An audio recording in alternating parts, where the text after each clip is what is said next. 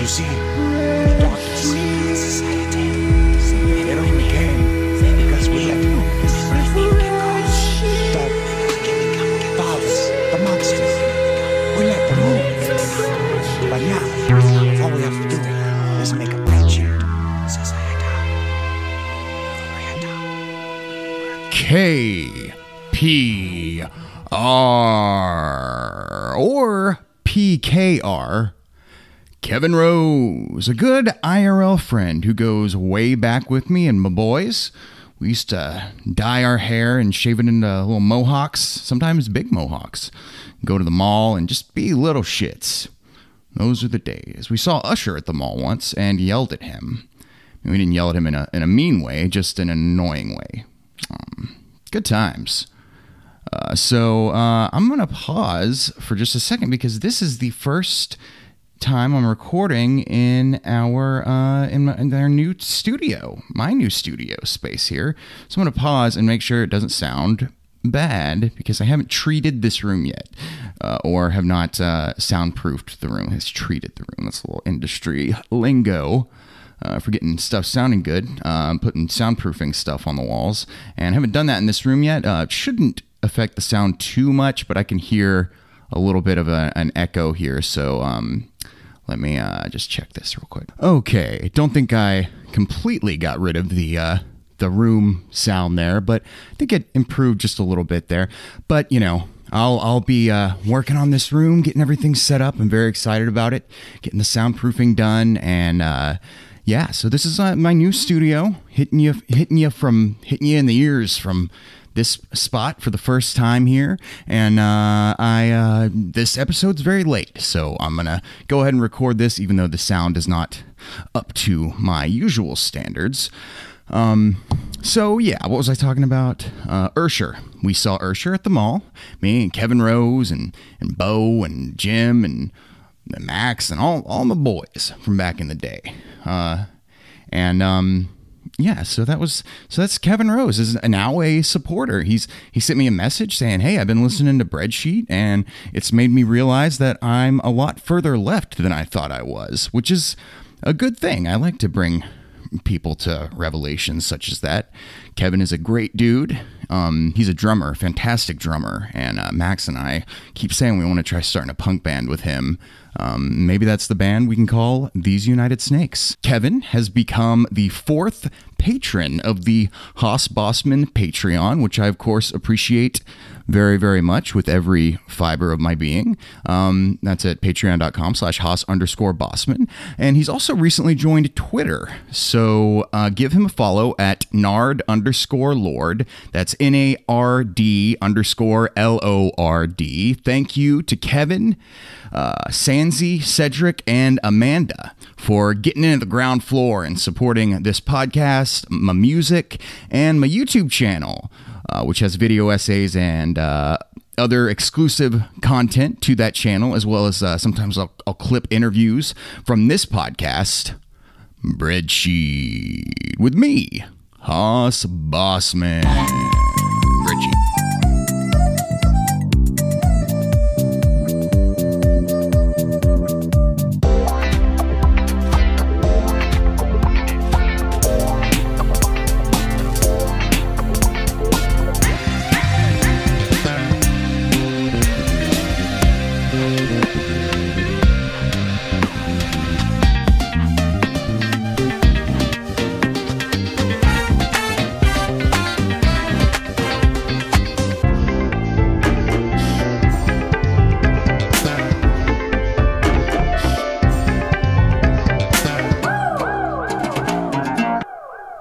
Now, I know this episode has been a long time a-coming. I think it's actually been 3 weeks since I published the last episode. That was my interview with Pansy Division's fantastical bassist and co-songwriter / singer, Chris Freeman. And that interview was awesome. We've gotten a lot of awesome feedback on that. Also, since last we spake, I have fully moved down to this town about 3 hours south of where I was living. My butterbean, my girlfriend, my partner, has started her new job, her first real life lawyering job.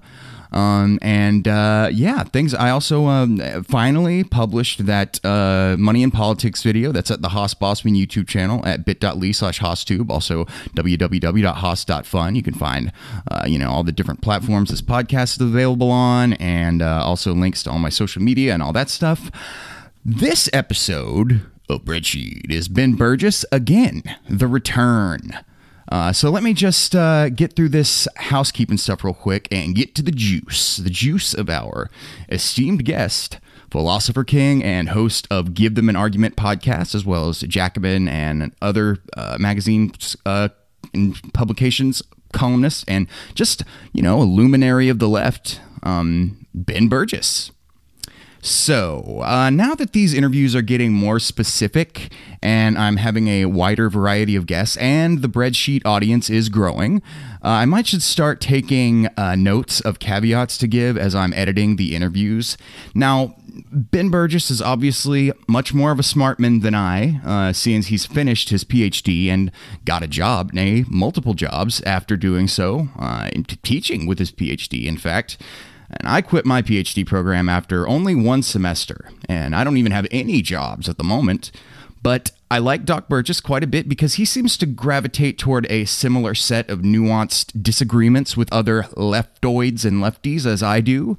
There's some expression about when we agree on 99% of everything, that 1% becomes real important. Where does that quote come from? Let me see. Pause. Okay, I just looked and tried to find that quote, and I can't. So I don't know where that came from, but dibs. I came up with that. It's a Haas quote. TM. Now, I don't think old Benny Bergs says anything terribly controversial in this interview, at least nothing that's going to surprise anyone who knows what my and his politics are. I think some of the framing of stuff I didn't strictly 100% agree with, but, in spirit and in principle, I pretty much agreed with everything. He actually convinced me on a couple of things, which, you'll hear in the interview. The question of, is Trump a fascist or not? Or was Trump a fascist? Yeah, I know. It sucks. It's really nice that Trump is out of office and we don't have to hear about him much. We do talk about Trump a bit in this interview and the storming of the Capitol, or the riot at the Capitol that happened on January 6th and that kind of thing. I'm going to try to steer away from talking about Trump too much as we move on, and hopefully he's, mostly out of our lives forever. But I'm bringing up this caveat now to prep y'all sheetheads for next week's interview, which, yes, is coming next week because I'm actually finally done with the moving and whatnot. So my focus is reinvigorated. I'll get more into it in next week's intro, but Robbie Martin and I get into some territory that, by the way, next week's episode is Robbie Martin, the great Robbie Martin of Media Roots Radio, and we get into some territory that some people might not be super stoked about or simpatico with, maybe. I'm not trying to preemptively apologize or distance myself from Mr. Martin or the stuff we talk about or anything, just giving a fair warning that we do get into a couple of areas of conspiratorial exploration. And I know, especially nowadays with QAnon and all that, people are, very wary of conspiracy theorizing, which they very much should be. And I wouldn't say I 100% agree or believe in, unproven conspiracy theories. I think that there are some that are very, compelling. But, there absolutely have been conspiracies that have been carried out by the U.S. government and, other large entities in the past. So I don't think it's smart to, I think it's definitely smart to be very skeptical about conspiracy theories. Obviously, the less evidence there is for them, the more skeptical you should be about them. But I also think it would be equally not very smart to, throw the baby out with the bathwater, so to speak. And just because you're skeptical about conspiracy theories in general, make that to develop or to implement a policy of 100% not believing in conspiracy theories. A lot of them are goofy and dumb as hell. But, I tend to try not to talk about that stuff quite as much. I do think it's very, fun and interesting. A lot of it is like historical fan fiction in a lot of ways. I know it's maybe not the most credible, but, it can be fun to think about. And, I try to steer away from some of that and some of the maybe ones that I think there is some compelling, just some merit to, that are unproven, which I always try to emphasize that, it is speculation in a lot of ways and hypothesizing as opposed to like theorizing, really. But I try to steer away from that stuff so as not to alienate people. But hopefully that little tease I just gave titillates you enough to get even more stoked for my chat with Robbie Martin. But today we're talking about some stuff that might get mild pricklings from the lib-adjacent left-curious folks in my audience. Even some firm leftists might take some issue with some of the stuff I talk about with Ben in this. But hey, actually, let's make this a brand new segment of Bridgesheet that we will call Haas Caveats. And I'm going to sing a little song and maybe add some music to it, or maybe we'll just do a cappella this week, and then here, I'll just see if I can turn this into something. If you need some love tonight, hush gonna make you feel alright. I don't wanna get cancer from my brain thoughts. That's why I'm rubbing up and down for Hush Caveats. Okay, maybe I can do a little something with that. Let me see here. Outline here. Okay, so a quick first inaugural edition of Haas Caveats. I'll see if I can put some music behind that for next week's episode. Ben Burgis' article in The Nation is great, and I highly recommend you read it. It is linked in the description. It is called Prosecuting Every Participant in the Capitol Riot is a Mistake. Progressives should resist the temptation to call in the carceral state, even against people whose views we despise. By Ben Burgis. And he has some good reasoning for that, and I tend to agree with him on that, and also being very wary about the, Patriot Act 2.0 that might be, implemented as a result of that, and I just don't think it's wise to overreact to things like that. So, I echoed a sentiment very similar to Ben's in that article in my MLK video. That's at bit.ly/Hostube or www.host.fun. Go check that out and give me a subscribe and a like and a share and all that. I really liked the way that one turned out. It was a video response to like a little 20-minute essay in response to a really horrible PragerU video starring Phil Fwitt. But yeah, I echo the sentiment, or I guess he echoed my sentiment, although I'm not saying he stole it from me, but, my brain does, the left at large does tend to steal things from my brain a lot. But this idea that the January 6th rioters seem more like poor fools than anything else to me, and I think it would be dumb for the rest of us to demonize them universally, whether that means prosecuting them legally or persecuting them socially. Not really sure if those words are the perfect choices there, prosecute and persecute, but I really wanted to use prosecuting and persecuting together like that, so, here we are. This interview I recorded like a month ago, so it was like pretty shortly after the January 6th riots, and so at the Capitol. So, maybe Ben's views on this have maybe evolved as we've learned more about it, and mine might have too. And also, I don't know why so here's another little caveat. I don't know why we didn't bring up Marilyn Manson when Ben brought up Ozzy Osbourne, but I think maybe the news hadn't hit quite yet when we recorded this about Marilyn Manson's, horrible sexual abuse allegations against him. But I thought it was pretty interesting that Marilyn Manson, whom I've always regarded as a phony edgelord, never understood why people say, yeah, he's mostly just an attention seeker, but his band is fucking deadly, bro. Like, are you kidding me? His band is dog shit. It's like the Simple Plan or Avril Lavigne of metal/scary music. Super simplistic, unoriginal riffs that a person who knows literally nothing about how music works could write.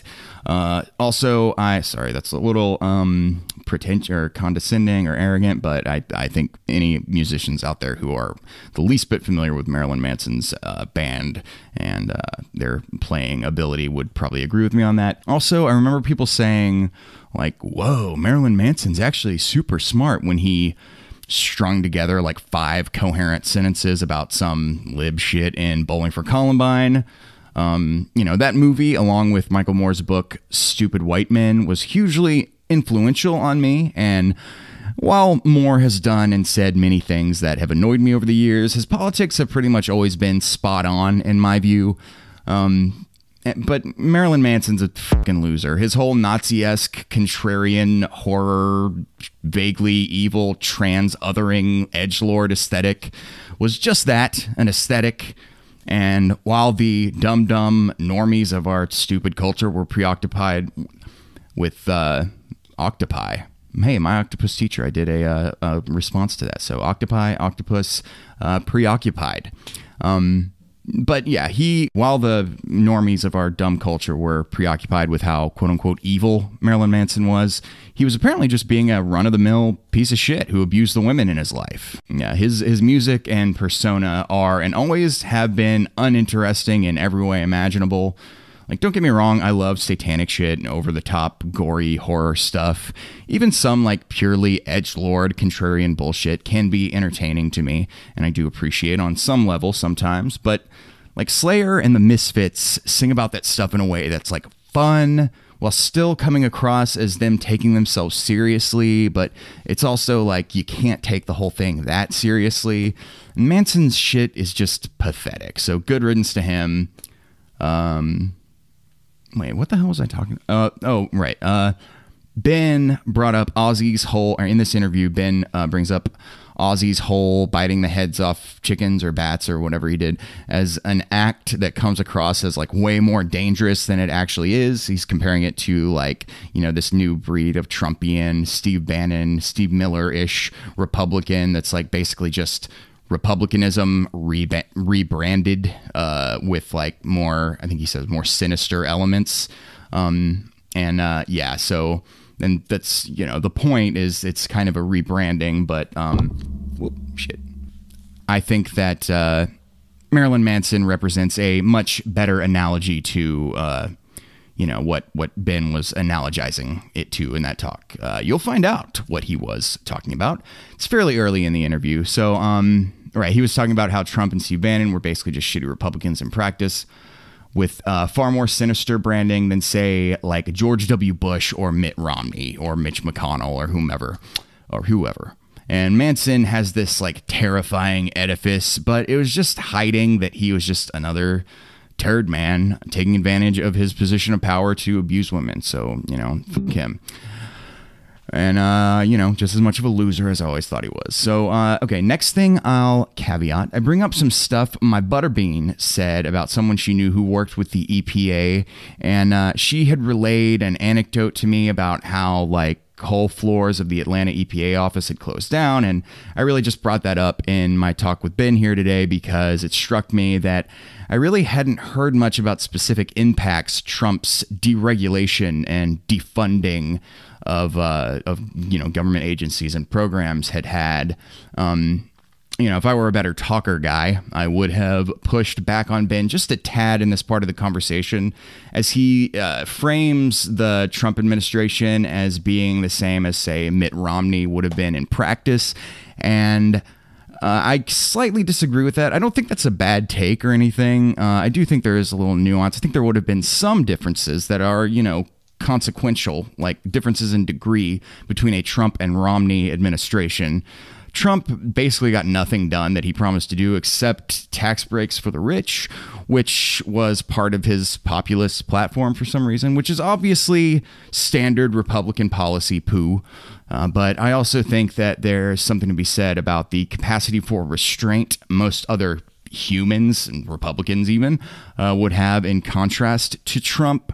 I think Mitt Romney would be worried about his reputation and coming off as, he would be worried about his deregulation actually like causing huge problems, which I don't think that the Trump administration was even aware of or, let alone cared about or knew about it all. So I think Romney and you think Bush and neocons and just pretty much just about anybody else would just have been more cautious about it.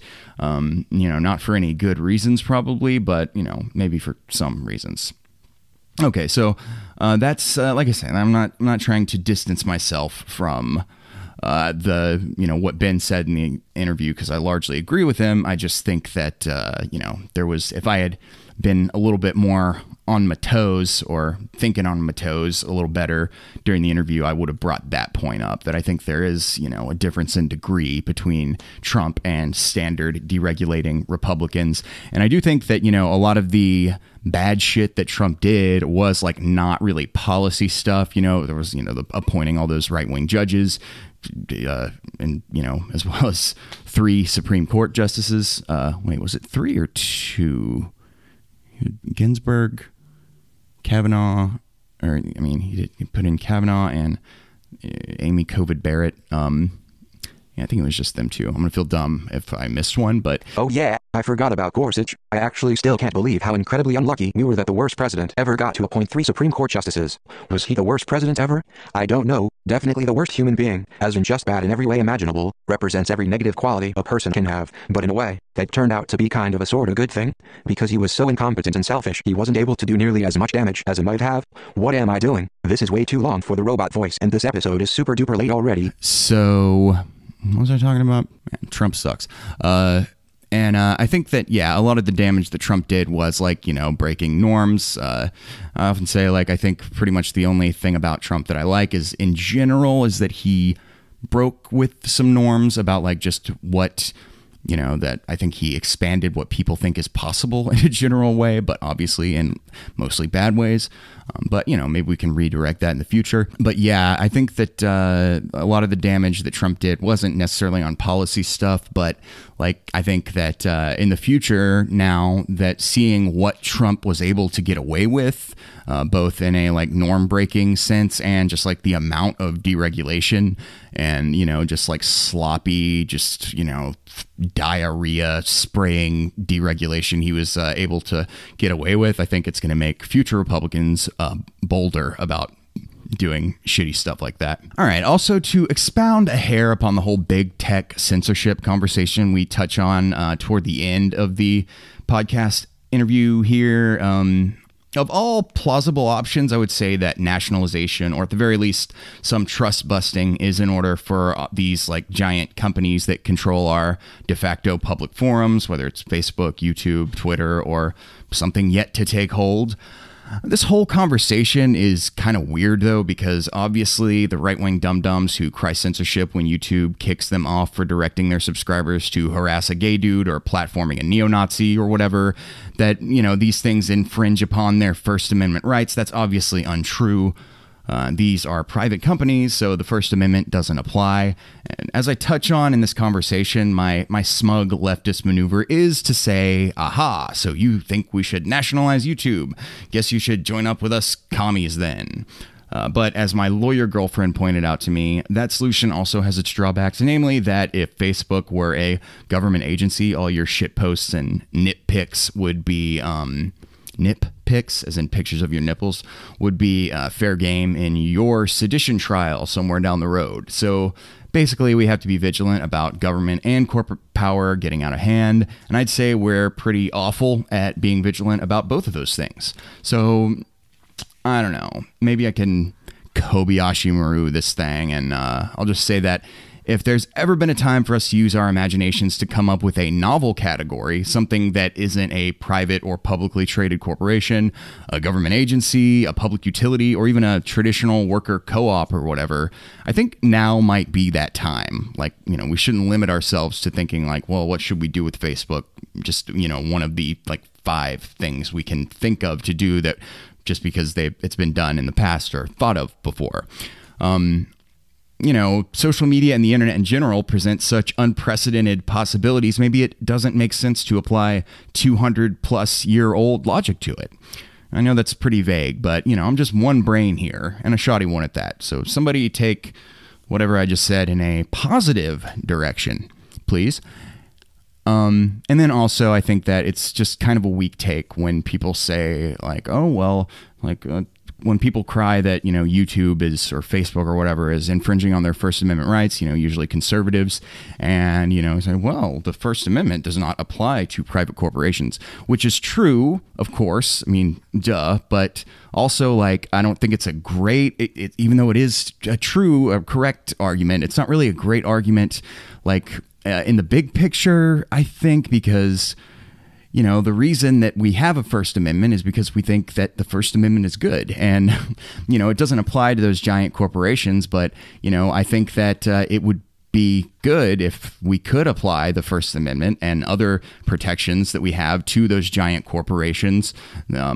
Or actually, no. What I think is that those giant corporations shouldn't exist, so it shouldn't matter. And that's kind of one of the big giant drawbacks of having these big giant corporate entities, is that, and especially when they have so much control over the flow of information and whatnot, is that we don't have mechanisms for holding them accountable like we do government agencies and whatnot. So yeah, okie doke. All right, I've gabbed, flap my gums for long enough here. So, all right. Ben Burgis is a philosopher king whom you can follow on Twitter at BenBurgis. His podcast is Give Them an Argument. He has a great book by that same name. The Twitter account for that show is at GTAA_show. It can be found at youtube.com/BenBurgisGTAA. That's Ben, Burgis, GTAA, no underscore in that. And his Patreon is patreon.com/Ben Burgis. No underscore in that either, unlike my Patreon, which is patreon.com/Haas_Bossman. I'm also on Twitter, Instagram, and Twitch at Haas_Bossman. I did a live stream earlier today on the Twitch. Played for about like 15-20 minutes. Played like 3 or 4 songs on there and got a new follower while I was doing that. So now I think I'm up to like 5 or 6 followers on Twitch. So maybe if I do it every day for a year, I'll get a follower every day. And at the end, I'll have, like 500-600 followers. Yeah, there's a Facebook and Tumblr page too, but you'll just have to find those. So bit.ly/HaasTube, that's my YouTube channel, or just go to www.haas.fun for all your Haas needs. And now, since he did not get his original theme when he first graced me and y'all with his benevolent presence, here is Mr. Ben Burgis' original theme, which I'm calling Poopy Boop? No, I do have a song called Poopy Boopies, which I'm sitting on, waiting for the right moment to release. But Ben Burgis' song is called Philosopher King Shit. Because he is a philosopher king, and he is king shit of Fuck Mountain. Hey, Future Haas here, popping in for just a sec. Once again, spent way too much time on the song. But I figured, Ben Burgis, he's been a friend of the show since the very beginning, so put lots of love into his song. Not that I don't put love into every song, but all right. Anyway, I'm just popping in here to say 2 things. One, sorry this episode is so very, very late.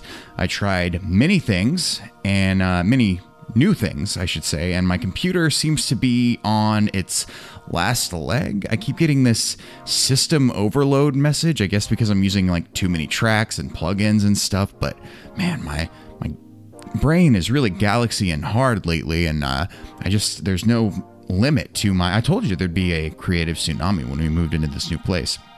Still getting set up in this studio/office space here. I'm going to be filming some stuff soon, but anyway, so I need to start thinking about how I'm going to get a $1,000-ish or $1,000-ish for a new computer that can handle my creative output and my galaxy brain. If you could just Venmo me like $800 at Derl Grishaw on Venmo, DERLEGRISHAW anonymously. Or, whatever, you can PayPal me too. Just send me a message. I'm at Haas_Bossman, and I'll be able to do this stuff much faster. And maybe I could do a GoFundMe for $800 to get a new Mac Mini so that I can, not have to restart my computer all the time when I'm working on this stuff and having it GarageBand crash and stuff. In any case, I think next week's episode song, that's Robbie Martin's theme song, will not take nearly as long for reasons I may later reveal, but I think finding clips of him is going to be easier. And the other thing I wanted to say is that I decided to include clips of the late, great Michael Brooks in Ben Burgis' theme song, as I know they were good friends, and Michael Brooks died right around when I started this show. So although Breadsheet is way smaller and not nearly as high quality as Michael Brooks' show was, I feel that a bit of his spirit ventured my way to inspire me to try and make the show as interesting and fun and inviting as possible. To really put in the work. I can't be as intellectually rigorous as he is capable of being, or was capable of being, sadly. But, he did inspire me to really put in the work and play on my own weird strengths and try and make something unique, something that only I could make, that contributes to the leftist project of, making everybody have better lives and, doing it in concrete and abstract ways. Obviously, more abstract than anything at this moment, but hopefully I'll do more concrete stuff soon. So I also feel gratified to be able to double Ben's theme as a little tribute to Michael Brooks. I hope it's not in poor taste or anything. I don't think it is. Michael Brooks, he had a sense of humor about himself and all that, so I think it'll be just fine. I try to make it just kind of sweet and cute. And Michael Brooks just has so many clippable lines. I really made this a lot more of a process than I needed to. I revisited several of Ben's appearances on the Michael Brooks show to get these clips, and I'd almost forgotten how everything out of that guy's mouth was either hilarious, brilliant, or just endearing as hell. So no one will ever fill his shoes. I should really make a dedicated tribute to him and do a segment in an episode where I really talk about how Michael Brooks inspired me. When I first heard him on Tangentially Speaking, actually, he was really the first person who I was like, oh, there is a leftist, treasure trove of content, of leftist content online that I have been missing out on. And, ultimately got me into making Breadsheet. Okay, so now that I've said all that, here's Ben Burgis' theme song featuring the late, great Michael Brooks, followed by my chat with Ben Burgis. I love y'all, and I'll see you at the end. Mwah. All right, love you guys. Enjoy. I'll be back at the end to sign off and tell you what to do with the rest of your life. Are you intentionally not being enthusiastic about your songs?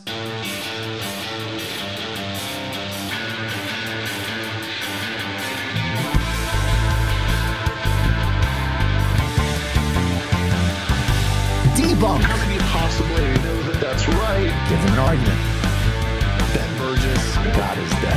Professor Ben Burgis. Of course. Give them an argument. Logic for the left. How can you prove that? Inference the best explanation. Karl Marx. Yeah. The data is consistent with multiple concepts for the philosophy of science. You can't know what's what. How can you possibly know that that's right? Right-wing economic populism is mostly semi-flawed. Totally hypothetical claim. Universal health insurance. Karl Marx.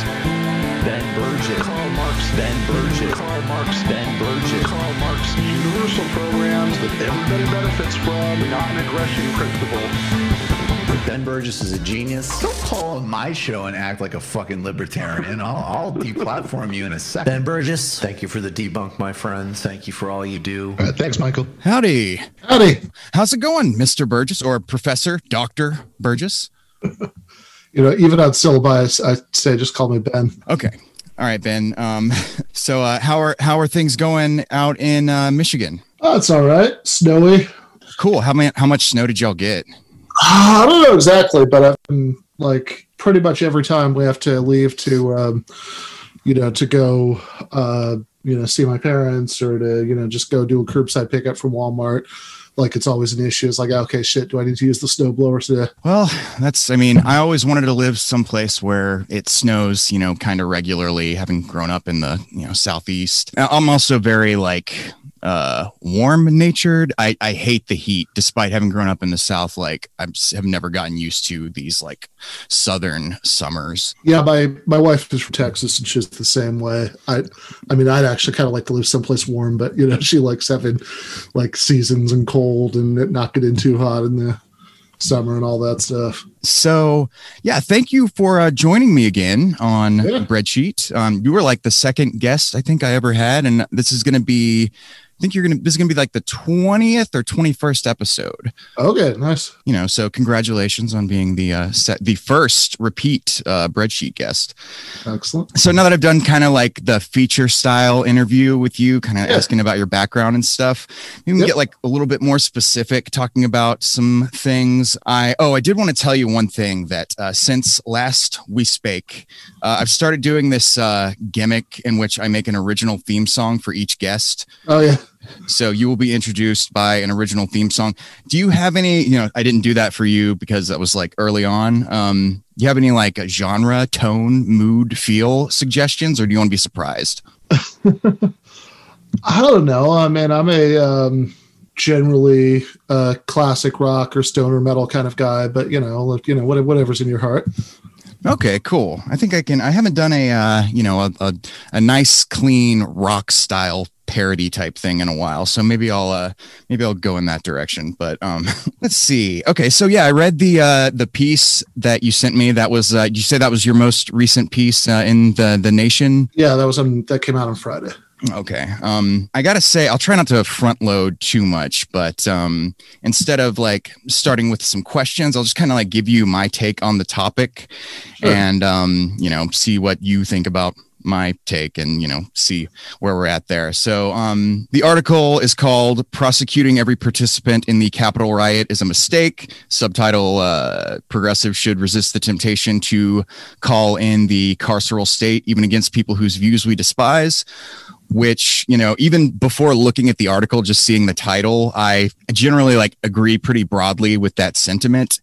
It seems like, that my freedom of speech or freedom to swing my fist ends where the next man's face begins type thinking. I always kind of thought of that as something that, especially coming up in the Bush era, that was like a concept that people on the left were better at grasping, that like with something like the Patriot Act, like why would we have these draconian, laws that infringe on our civil liberties to defend the country, that the thing we're supposed to like about it are the civil liberties that we have in theory anyway, right? And I guess so, like, people listening don't misconstrue what your position in the article is. I highly recommend people read it. I'll link it in the description of this episode and stuff. There was actually just like one short paragraph that I think kind of sums up the caveats with this topic, that can be kind of required. Sure. And a big element of your main thesis, that some of the protesters who entered the Capitol literally engaged in violence. They shouldn't be let off the hook. Right. Nor should lawmakers who took an oath to defend the Constitution. But what about the hundreds who just wandered around taking selfies or chanting slogans? Would you say that kind of like sums up your take on the thesis of your article there? Yeah, no, that's right. So, and I should say too, because it might not necessarily be obvious what I'm reacting to, because after all, it's not clear that every single person who was there will even necessarily be prosecuted yet. And so, it might just seem like a slightly random, thing to be talking about. But what I'm responding to are a lot of arguments that have been out there from, I would say, without getting too like nitpicky about taxonomy here, people from like left liberals or people, like that, somewhat to the left of that, people who think themselves as progressives. So like Elie Mystal is a constitutional scholar, some of whose stuff I really like, who had a previous article in The Nation where he was very clear, he was very aggressively advocating that every single person there be not just even be prosecuted, because you could prosecute everybody for, like relatively minor offenses, but like really have the book thrown at them. And I don't want to single out Mistal too much. Plenty of people made this argument. Matt Iglesias, like seemed to be suggesting this in the piece that he wrote for his Substack, like on the 6th. Congressman Ted Lieu, tweeted, along very similar lines to Mistal's article. And so the most extreme version of the view, which both Mistal and Lieu advocated, is that everybody who was there should actually be prosecuted under the felony murder statute that says that if you have if you've aided in, the commission of a crime and somebody is killed in some way, that's in some way a result of the crime, even if you didn't do it and you might have not even known about it, then you can be prosecuted for it.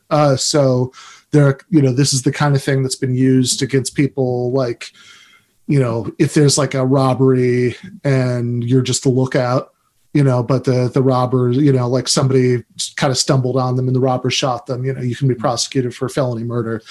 And I think that one thing to say about that is that that's the kind of thing that, like, I think we shouldn't even want to exist, want laws like that to exist. I mean, that's exactly the kind of thing that puts America's incarceration rate through the roof is us having things like felony murder laws, that these kinds of really extreme statutes that really inflate the amount of time that people spend in prison for a whole variety of things. But the other thing is that I think that in saying that we really need to have, mass arrests, and not, again, for like the people, like you said, in that quote from the article, didn't engage in violence, don't necessarily seem to have, intended to engage in violence. And I'm sure there are going to be gray area cases, where it's like a little hard to suss out what any individual's intention were. But in terms of people who clearly didn't intend violence, I think, to my mind, there's a question about whether you even like go nuts trying to like track them down to prosecute them, even in a minimal way. And certainly I don't like the idea of coming up with these extreme draconian legal theories to justify this, some of which, and I know people say, they got off easy. If it had been a predominantly black crowd, wouldn't have gone the same way. And I'm sure a lot of that's true. I don't really doubt it. But 2 points I'd make. One is that I don't think that when we see discrepancies like this, I don't think that our instinct should be to resolve that discrepancy in favor of a harsher carceral approach all around. Absolutely, yeah. In fact, that was one of Joe Biden's, rationalizations at one point for his vote for the crime bill, is that when judges had more discretion about sentences, there were big racial disparities. And it's just so crazy. It's like, okay, that's why we need mandatory minimums. It's like, no, that's why you should have mandatory maximums, if anything, is to resolve it in that direction. And the other thing I'd say, without taking up too much more time on this, is that it's not, some of this stuff is not even a double standard, because some of this stuff that some of these people are suggesting would actually be like an escalation compared to what has been done to crack down on left-wing protests, predominantly black protests, etc. So if you look, as terrible and repressive and violent as a lot of the things that police did last summer were, some of these things would be novel escalations, like this felony murder suggestion, because it seems to me that you could use that theory to justify throwing the book at every single person who occupied the Capitol Hill area in Seattle, because there were people who were shot, by participants in that. And everybody there, was engaged in a, illegal occupation of a bit of, street, at least, that they, so that's, obviously, I wouldn't want that to happen, but because I wouldn't want that to happen, I don't really want to set this precedent.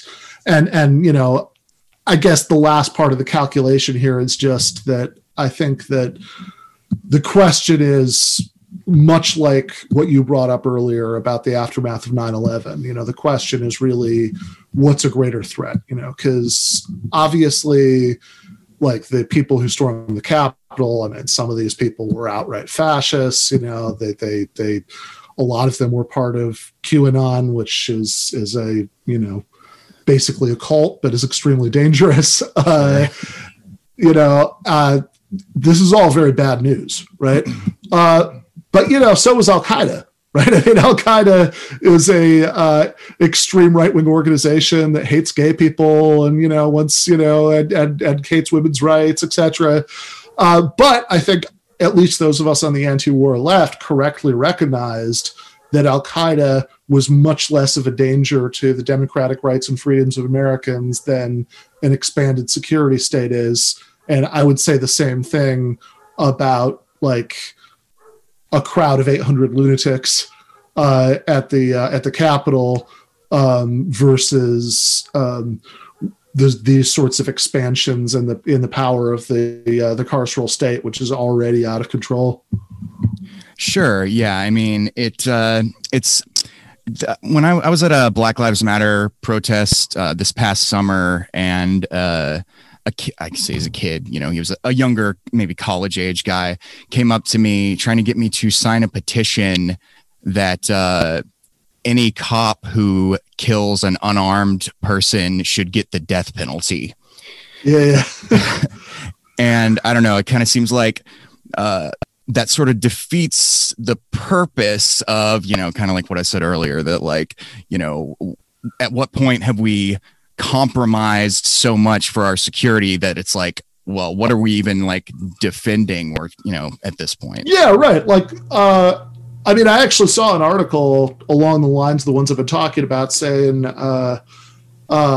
the person said, I'm a prison abolitionist, but I want to see everybody who's at the Capitol, thrown in prison, to which I would say, then you're not a prison abolitionist, that like, if you're not just saying you want it, like you derive some like emotional satisfaction from it, which whatever, fair enough. Right. But like you're saying that you would actually advocate it, then no, you're not. Right. Like, and I mean, with prisons, I actually wouldn't go as far as total abolitionism. I think we probably do need some form of, organized voluntary, involuntary confinement, for people who genuinely pose a violent threat to the rest of society.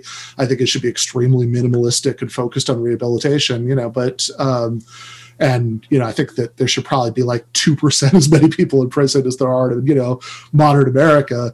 But whatever you think about that issue, like even if you have that stance, I think it's weird and inconsistent, to want to sort of dredge up these extremely harsh legal theories that are even an escalation of what the state has done recently.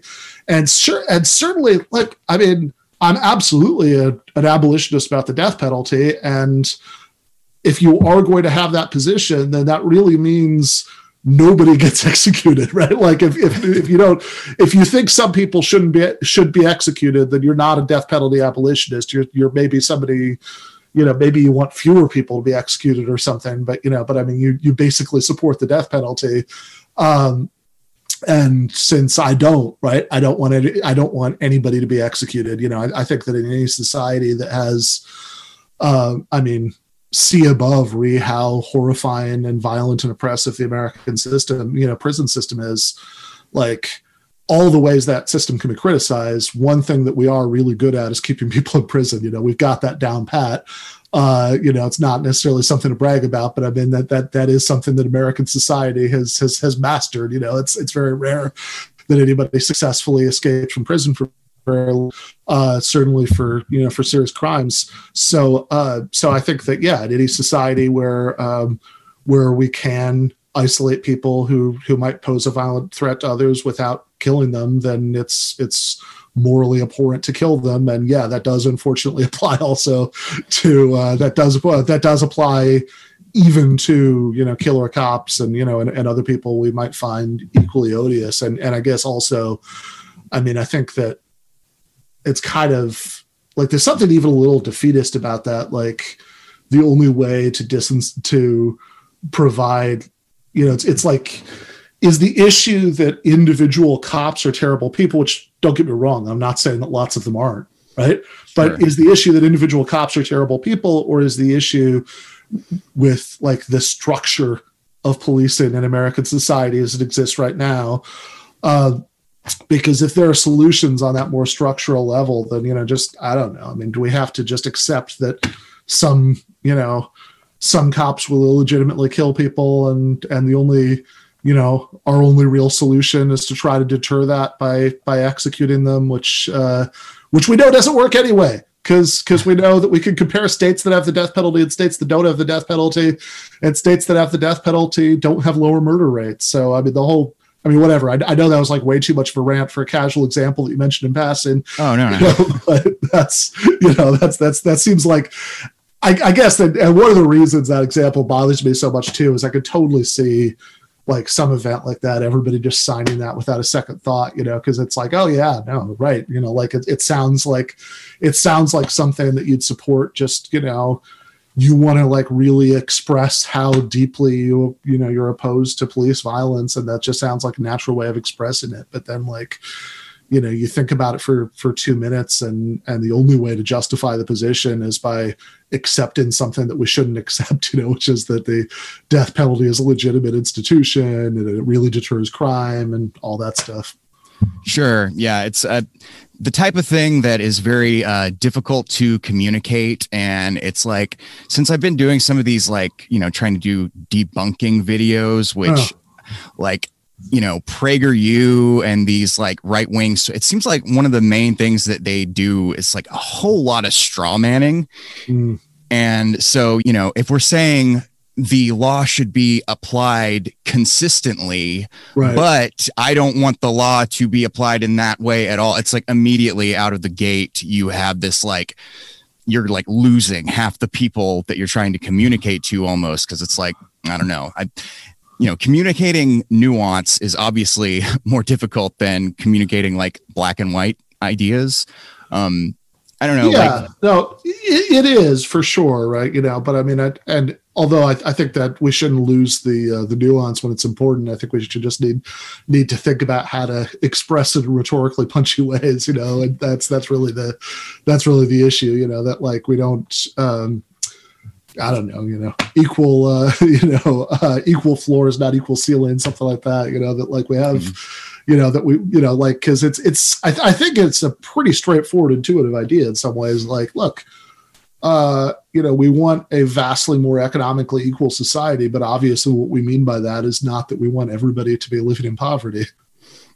Sure. Yeah. Which is, you know, another thing that like they'll kind of, you know, straw man, you know, Jordan Peterson kind of presents the like leftist economic ideas, or, you know, somebody like that, as if that is what they want. Like, you know, we want to make everybody equal by, you know, chopping everyone's hands off, or, you know, yeah. And I mean, another thing that's like kind of related to, you know, this article and some of the ideas that you touch on. I've heard you say that you don't consider Trump a fascist. And, you know, as I've heard a lot of people whose opinions I respect say that. And, you know, I call him a fascist, but, you know, I think it requires some caveats. And at that point, it's like, well, how useful is the term if you have to like give a definition of it every time you say it? But, you know, he's pretty lame as fascists go. But still, and I would say it kind of seems like he's like accidentally a fascist. Just a lot of the things that he, you know, that he ticks a lot of the boxes of, you know, the whole Umberto Eco 14 points of fascism or whatever. But so why would you say that? And then I have another sort of terminological question, but why would you say that Trump doesn't count as a fascist? Yeah, right. So, I mean, I think that as you kind of indicated there, the way you asked the question, I think it's a really ambiguous question, you know, because, you know, I mean, is the question even, is Trump personally a fascist? And then what does that mean, right? You know, does he, you know, in his private heart, does he long for the end of democracy and its replacement with fascism? Yeah, maybe.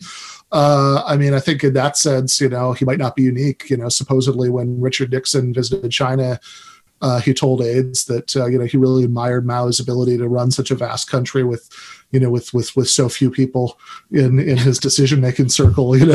So I think that sort of man, wouldn't this be easier if we just had authoritarianism impulse? Might be common for certainly a certain kind of gross right wing American president.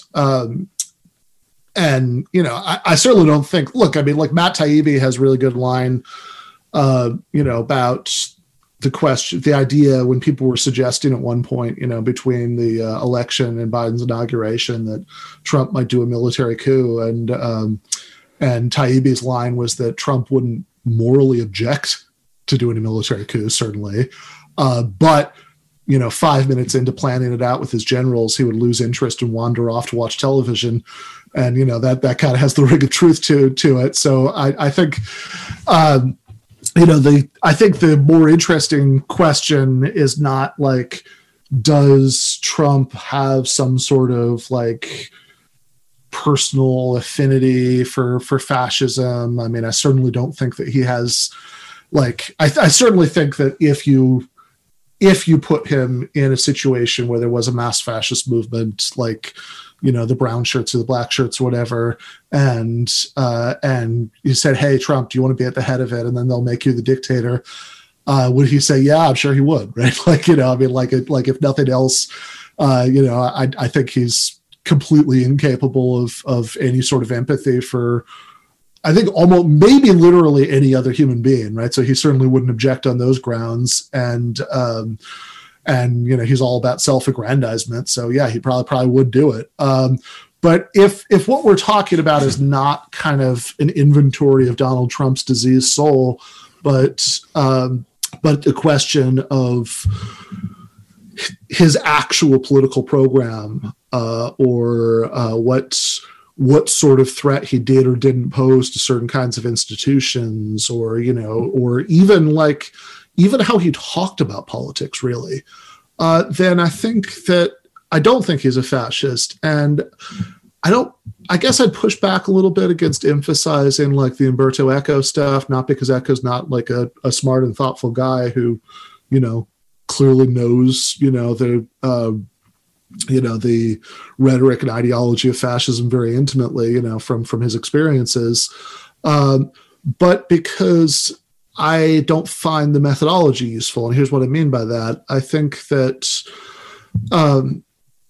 that if all you're doing is kind of seeing like, okay, what are the points of similarity or echo between, no pun intended, between the rhetoric of Trump and Trumpists and the rhetoric of classical European fascists, then are there going to be things they have in common? Yeah, there are. There are also going to be things that they have very significantly not in common, by the way, which are not trivial points at all.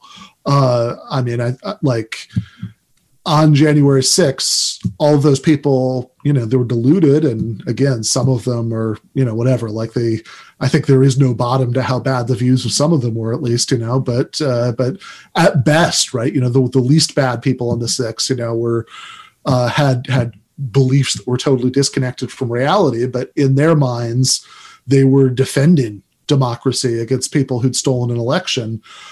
Which is a really significant disanalogy because the people who marched on Rome, in the Mussolini case, or the people who were part of, Hitler's, street fighting, organization, as he was leading up to taking power, or the people who, like, one of the most historically literate ways of analogizing that to classical fascism was people brought up like the fascist attacks on the French Parliament in 1934.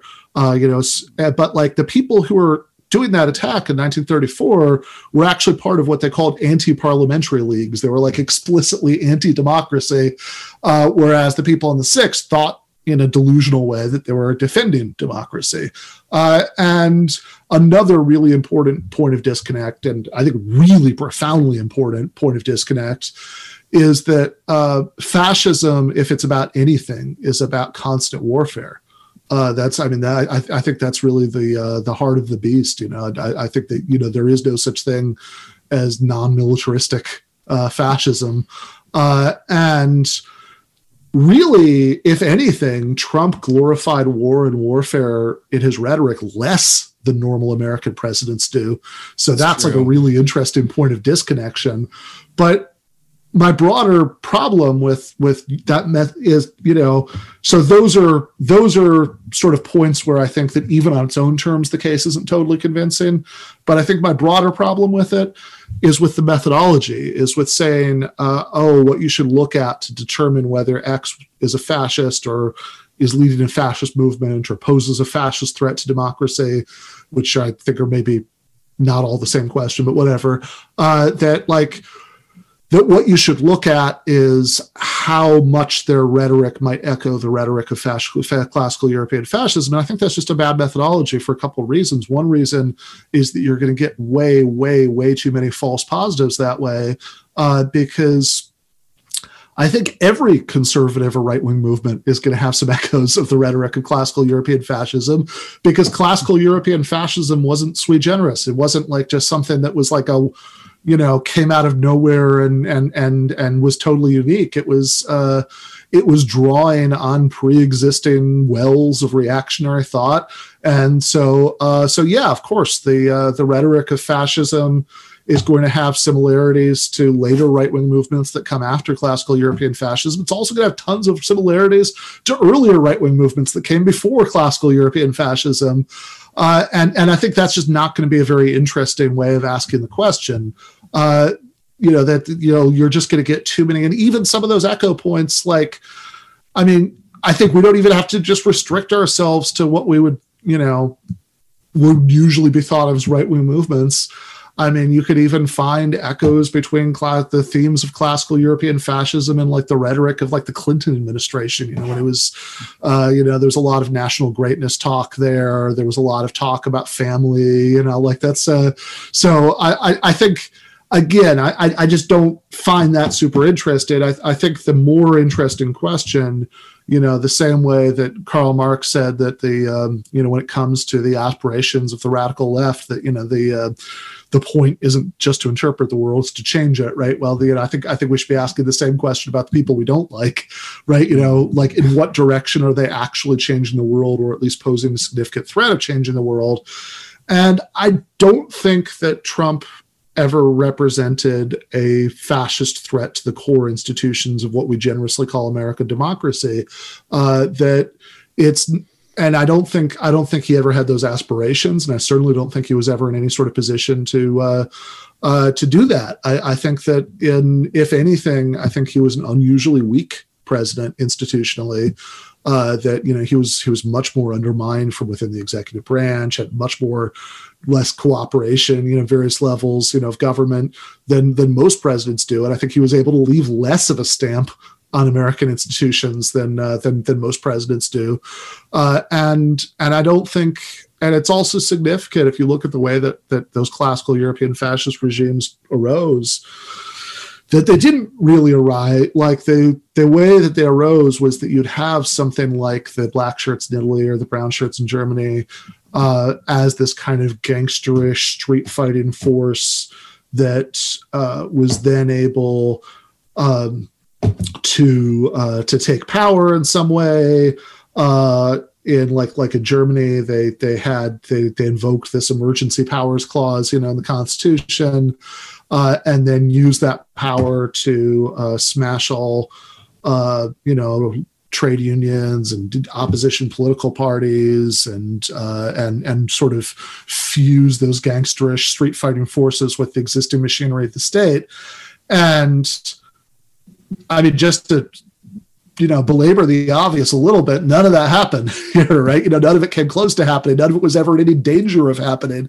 I think, and I'm saying all this as somebody who, to be clear, I live in a swing state. I held my nose and voted for Biden.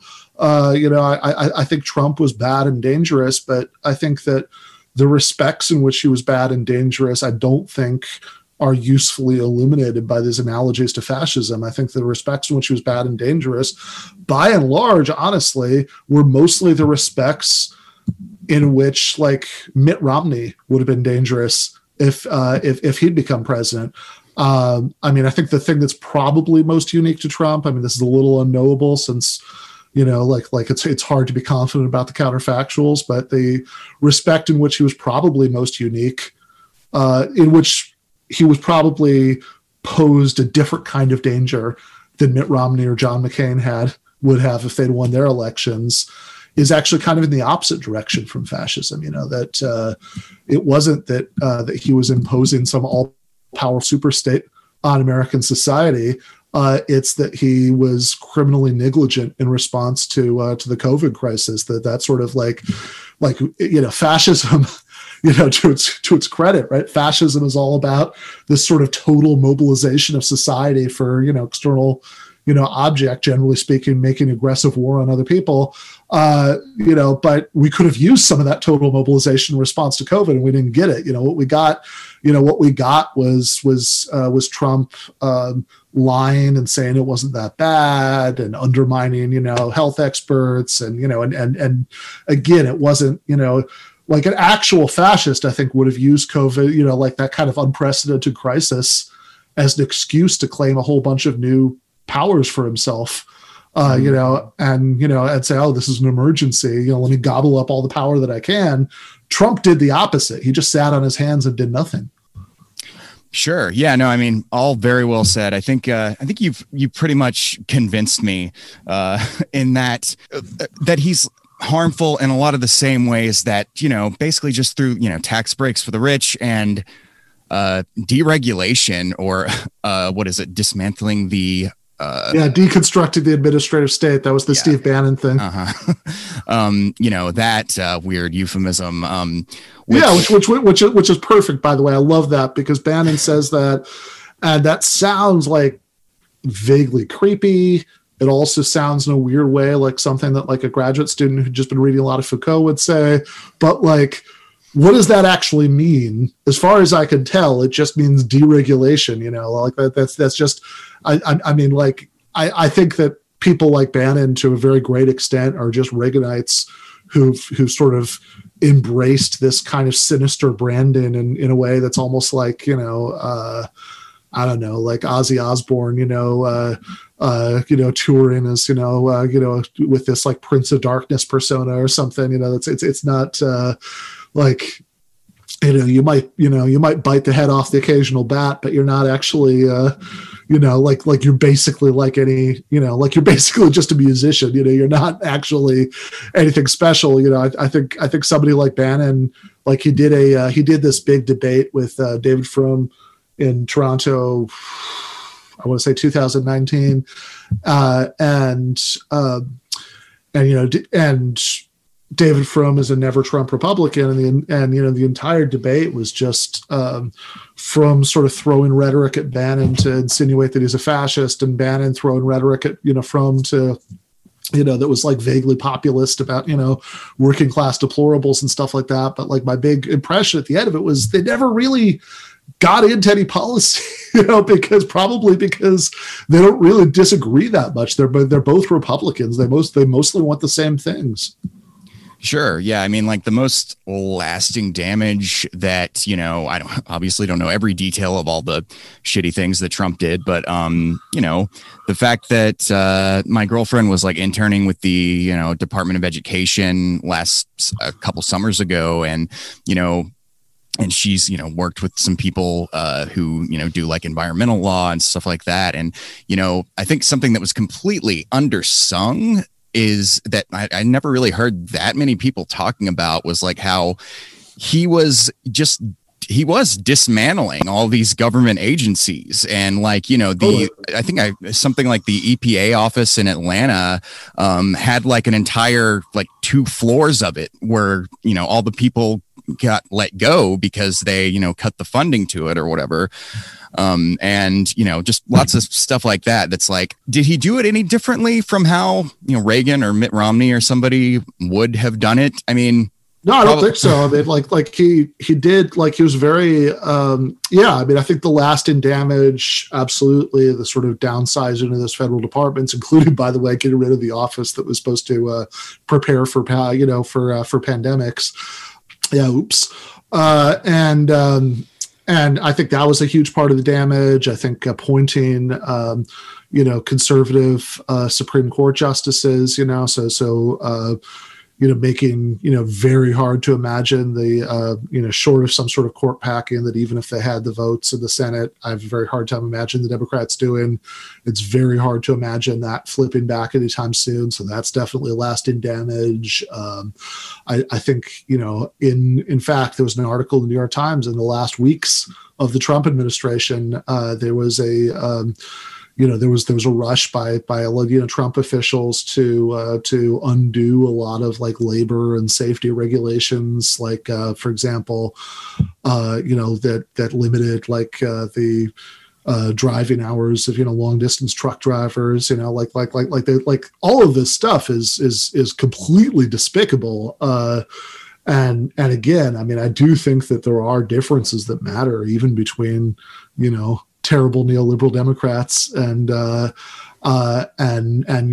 Trumps and Romneys of the world, but I do think that that's the right categorization scheme. It's the I mean, Trump was a particularly vile and clownish face of it, but I think that I think he was basically, I mean, in terms of the way he governed, I mean, like there were a couple of sort of, there were like I think some of the immigration stuff he did, like he was particularly harsh and cruel about, as a kind of sop to the most demented part of his base. But I think if you take that out of the equation, that's also interesting in terms of his relative weakness as a president, because he, as cruel as a lot of what he did was, family separation, the attempts at some version of a Muslim ban, all of that stuff. The actual immigration numbers, were, I think actually low, it's a little, I'm not 100% sure if you're looking at the same, but I think if you're looking at the same time frame, Obama's first term versus Trump, I think the actual deportation numbers were a little lower, under Trump, which I don't think he gets any credit for that. I think he tried his best, to deport lots of people. And I think a lot of the credit for that goes to state and local activists who've been, pushing for years to do things like sanctuary city initiatives, to get the local police department to not cooperate with ICE.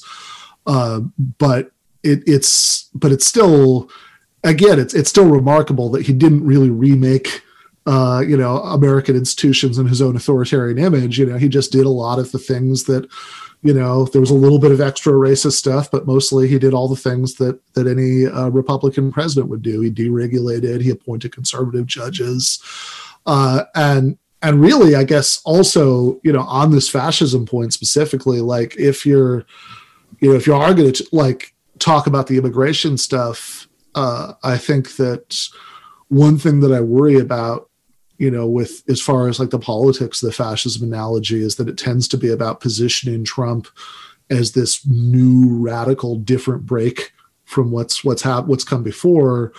And I think that gets like the thing that's the most fascisty, in the last 4 years has been ICE, and everything it's done, and everything Trump tried to do to really let them off the leash, and do raids in places they hadn't done raids before, and separate separate families and all of this stuff. But like, I guess what I think is a little disturbing about the whole emphasis on Trump as a fascist is that it kind of lets the larger fascisty thing about this institution, ICE off the hook a little bit. Like this is an like ICE was created by George W. Bush. It was expanded under Obama. It is, not going anywhere, under Biden. And I think that's what we should be like. I think I worry that positioning Trump as this like special different thing that's not, he's not just a regular Republican, he's a fascist, I think kind of takes our eye off the ball about the like maybe institutional things that most deserve to be analogized to fascism. Yeah, no, I think that's an excellent point, actually. Hadn't really quite looked at it that way, but yeah, it is sort of, as I was kind of saying when I was first asking about this, like, it's only, well, Noam Chomsky recently, which I think I commented something on a tweet of yours recently, but I was gratified to hear him say I think it was the question of, is Trump a fascist, something like that, and he was like, I mean, it's a terminological question, right. And I don't think I had ever heard that word before, terminological or phrase, terminological question, but I kind of, as a just side note, somebody who likes language, I like that term, both because I'm pretty sure what it means is that it's just a question of terminology, but then it also kind of has the sound, it hits my ear with this, like, it's like interminable, like there's no way to ever actually like have a concrete answer to the question. So, but a la like, is a hot dog a hamburger, or is a hot dog a sandwich, and that kind of thing, which that's sort of those, I don't know, Seinfeldy kind of conversations, I guess. Those can be sort of fun to have, but like my take on those is always just like, winds up being like, that's just not how language, like, the test is like, if you were to go to a restaurant and ask for a cylindrical meat sandwich and they don't know what you're talking about, then no, a hot dog's not a sandwich. Like, it's, language is just for communicating ideas effectively, and yeah, right, like Derek Parfit is an academic philosopher who has a paper called The Unimportance of Identity, where he kind of sets forward this principle. I think he calls it like the argument from below, where he says that basically arguments about how to apply terms are only important if the underlying thing that would merit the application of the term is important, right? Like so he has this example about two different circumstances under which somebody might ask the question, am I going to be in pain? So one of them is somebody who is about to go on a ship, and whenever they go on a ship, they get seasick. They know 100% for sure that's what's going to happen to them. And they're curious in this is a hot dog a sandwich kind of way about whether seasickness counts as a kind of pain, right? It's nausea, pain. Mm-hmm. And then the other one is somebody who's about to go into surgery and they're not sure how well the anesthetic is going to work, right? The second one is important in a way that the first one isn't. And so I think we could say something maybe similar, something, kind of applying Derek Parfit's point to the fascism question, that I think very often this is like a proxy for other kinds of debates that are more important in exactly the same way. And so I think oftentimes whatever value there is to engaging in it, which I have a little bit, I wrote an article with Daniel Bester on this question. It's called like Trump is a threat to democracy, but that doesn't mean he's winning. I think I read that one actually. Yeah. Yeah. So I think that the value of this is that at least trying to sort out the senses in which he could or couldn't be a fascist at least gets you at those more important underlying questions, like, is Trump is Trump like a deviation from normal American politics, or just maybe a really particularly crass expression of it, or is Trump a threat to, or was Trump a threat to to basic democratic institutions, or are those institutions such as they are just fine? And the question we should really worry about is how to make them, more democratic, or, et cetera. We could ask a bunch of questions like this, but I think those are the more important questions. And I see this all the time in the other direction. Like people will, when they're arguing about, like, people on the left might argue about like whether the Soviet Union, that kind of society counted as a form of socialism, or they'll argue about like whether, some proposed scheme for how a post-capitalist economy could work would count as a form of socialism. And I used to always just sort of engage with this in a really straightforward way. It's like, no, it wasn't, or this would be, or whatever, and I think that's defensible. You can make those arguments in a way that's like, okay, you could say this is how historically it's been used, whatever. But I think that very often now I'm more inclined to kind of pull that same Parfit-Chomsky kind of move and say, well, whether we want to use this label socialism to describe something is the least interesting question we can probably ask about it, right? The question you should ask about the Soviet Union is not like, was it a form of socialism, but like, was that a desirable model for how, we want societies to work after capitalism? Like that's really, I think, the question that's kind of lurking behind the terminological debate anyway. And so I think it's quite often better to just jump to that. Yeah, no, absolutely. And, I also, side note, or, I won't spend time on this, but like I noticed that in your article, you put the word coup in quotation marks.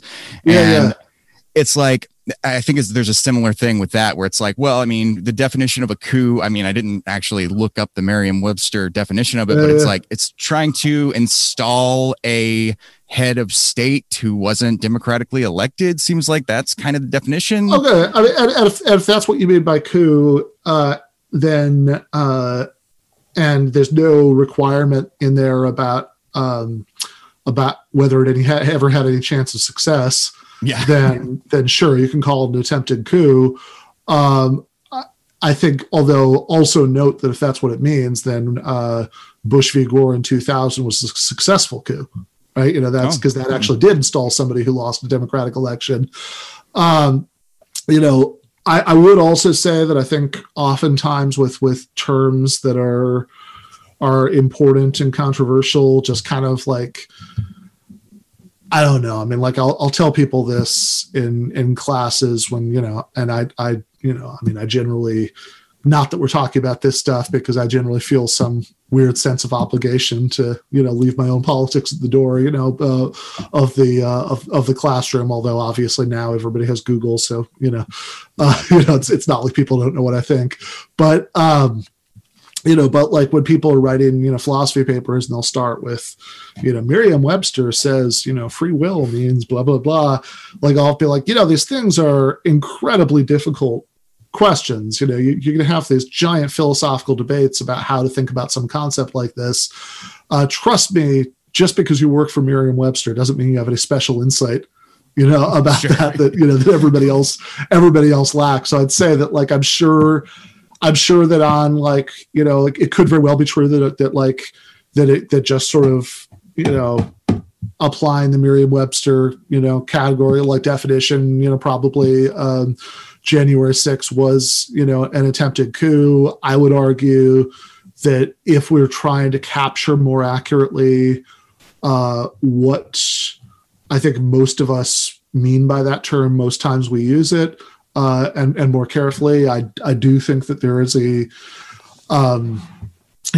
I think that so if you believe that somebody won a democratic election, but you're wrong, and you're trying to pressure Congress, to not certify the result of what you think is a stolen election, is that a coup? I think that's a little bit gray area anyway. And then I think, especially in this case, I think the big thing that's lacking, what we usually mean when we talk about an attempted coup, I think there's an implication there of I think when we say attempted coup, I think what we usually mean is an attempt by the kinds of forces that might actually be able to pull it off. Because if you don't have that, right, then attempted coup are really, really common. Like they happen all the time. Like if like the Weather Underground issues a in 1970, whenever the Weather Underground started, or 1969 maybe anyway, if the Weather Underground issues like a declaration of revolutionary war against the United States government, and sets off a couple of bombs and the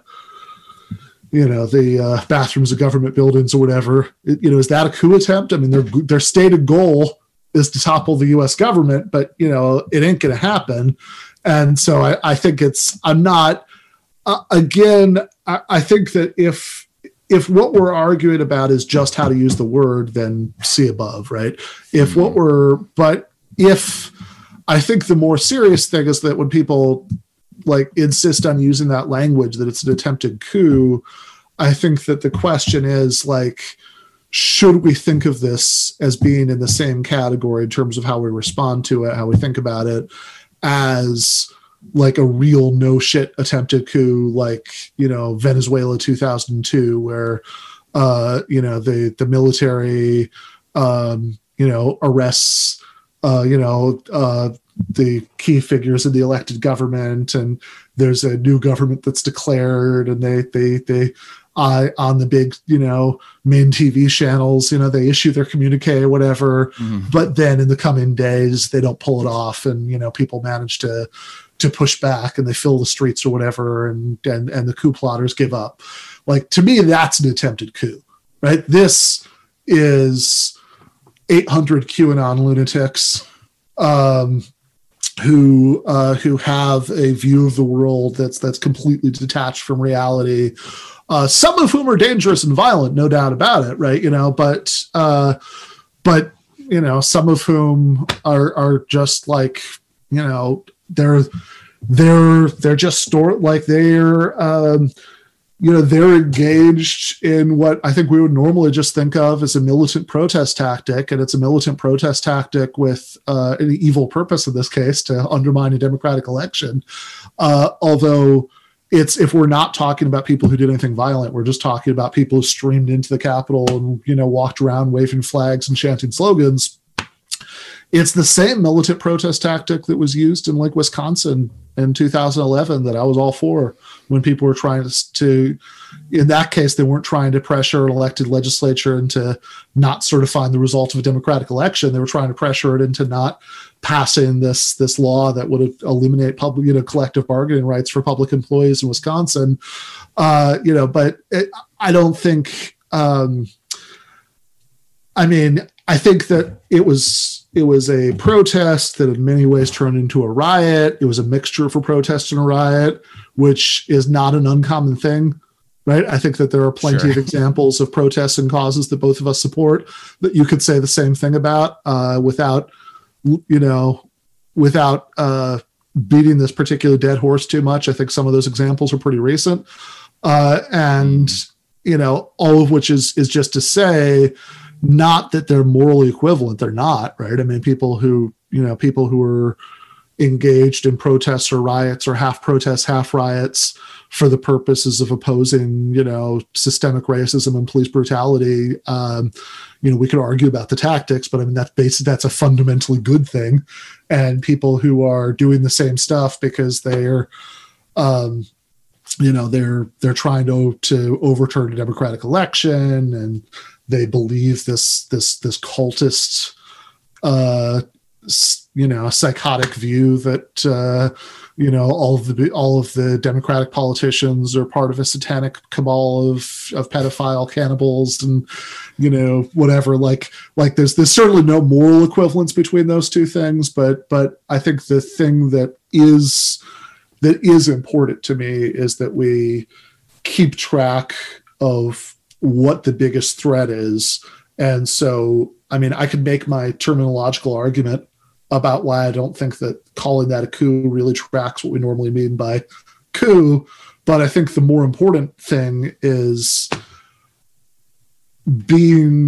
inflating the threat level, right? To the point where you're willing to support things that could be used, or, you know, if they had been in place last summer, would have been used to crack down in a much harder way on things that you would support. It's like, I always liked, you know, and I mean, this is, you know, Glenn Greenwald is a, you know, is a complicated figure, and he's got some takes I like, and he's got some takes I don't like, you know, but he has, but I've always loved his line. I remember from, you know, I don't know, it's like something he wrote in like 2009 or something. You know, he had this great line about how We managed to keep all these constitutional protections all through World War II, and Soviet intercontinental ballistic missiles, being pointed at the U.S. all the time.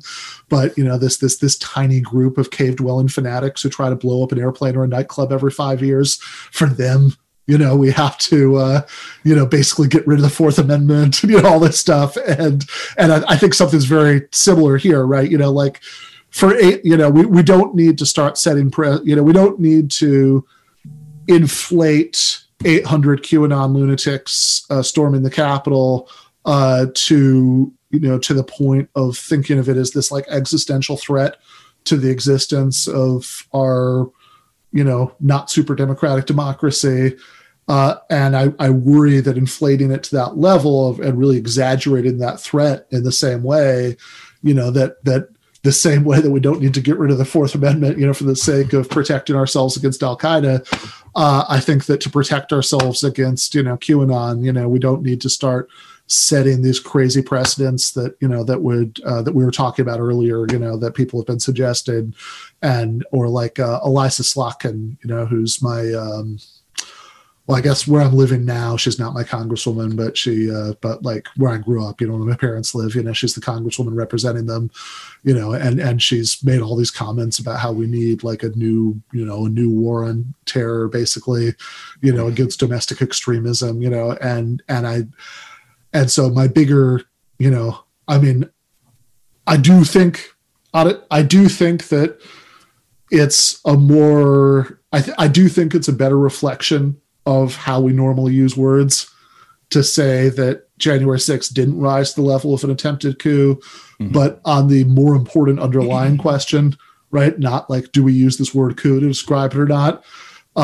My worry is that people who are really insistent about that language oftentimes see it as this existential threat to the existence of American democracy, which I would really push back against, both because I don't think it was, and because I'm worried that that's like talking ourselves into that is kind of how we talk ourselves into this big expansion of the national security state and the carceral state that would be bad for everybody. Sure. Yeah, no, that's excellent points. I mean, I think, the day after that, on January 7th, I remember hearing a lot of people referring to in the, kind of more liberal, like NPR media, referring to the people who stormed the Capitol as insurrectionists. My initial reaction to that was, insurrectionist just sounds too fucking badass for, like what they were like. That kind of raises it to this like grand kind of level that I don't know if it really needs to be. And I feel like, they giving them a cool title like that is not really like, helpful. And I just don't think they deserve it. Yeah, I think so, right? And I mean, I think that one's a little funny too, because like with coup, we can have this whole argument, like that's like a commonly used political term, so we can have this whole argument about how we normally use it and whether it really applies. Insurrection is kind of a funny one, because I mean that's like such a weird archaic term, like you don't. I think you could. Up until January 6th, you could have watched 10,000 hours of CNN and never once seen anybody use that word to describe anything, right? So it's a little. I think my linguistic intuitions are a little less clear there, about whether this counts as a what does insurrection mean, and I guess when I think of an insurrection, I think about like times that I'll use it, would be to think about like actual. Like the seizing of power and like some like revolution, like maybe October 1917, was a insurrection, that they storming the Winter Palace or whatever. But I don't know. I mean, maybe it is, maybe it does fit. I think I'm sure you could make a linguistic case for that. But yeah, I have the same worry that you do. Like, I think especially. I mean, if it was just kind of an idle question, it's like, oh, hey, does that count as an insurrection? Like, yeah, I guess, right? But then the way that term has just been obsessively used in centrist and kind of progressive light media since January 6th is very off-putting to me for exactly the reason that you're saying, that it's like, like the way that it's just kind of become this event that's like the capital T, capital I, the insurrection, like the way that the terrorist attacks on September 11th just became the numbers, 9/11, it's like, this is the insurrection. And yeah, that really elevates these guys to a level that I think you're right. They don't really deserve. It's like the way, again, going back to 9/11 and Al Qaeda, it's like when people, I remember thinking back then, that this is like, above and beyond everything else that's wrong with it, using all this terminology of like war to describe this is really like giving more credit than we should, I think, to some of these people's delusions, right? Sure. Like, somebody who hijacks an airplane or something might think of themselves as a soldier engaged in a war, but it's like, yeah, come on, no, you're not that. Like, you're just this like petty criminal who can be handled just fine by the regular criminal justice system. Sure. Yeah. I mean, and that's what, like, isn't that kind of the point of terrorism, is to, like, with relatively like little resources and, a few people, to be able to like get this outsized reaction from your opponent, which I think is, essentially what we did after 9/11, was like, we completely overreacted to something that was just, a very visible, something that didn't pose enough of a threat, I think, to justify, obviously, so much of the stuff that we did in reaction to it. But, and I guess, we've been going for like about an hour now, so I'll, I had the nationalizing Walmart and talking about like some more kind of leftist infighting stuff. Maybe I can have you on again sometime a little bit sooner. Look, you want to do you want to do like 5 minutes on nationalizing Walmart, and we'll save the leftist infighting for next time. Sure. Well, actually, I did have one question that just came to mind. That's kind of along the lines of what we've been talking about. Eugene Debs was he was convicted of sedition, right? Wasn't that what he was charged with? Yep. That's another word that I heard that was making me I very see nervous. Sedition all the time. It's sedition and insurrection, which is funny in both cases, because like they're really reaching back to these terms that have that like 19th century, feel to them. Yeah. I'm not sure why that is, but it's very, like sedition, right? You immediately, I mean, if you know your left history, you should think of World War I. People like Debs being tried under the Alien and Sedition Act, or I might be getting my wires crossed, but there are a couple of these laws. It's like one of them was, I think, like I'm like reaching way back. I think I did a report on the Alien and Sedition Acts like in high school.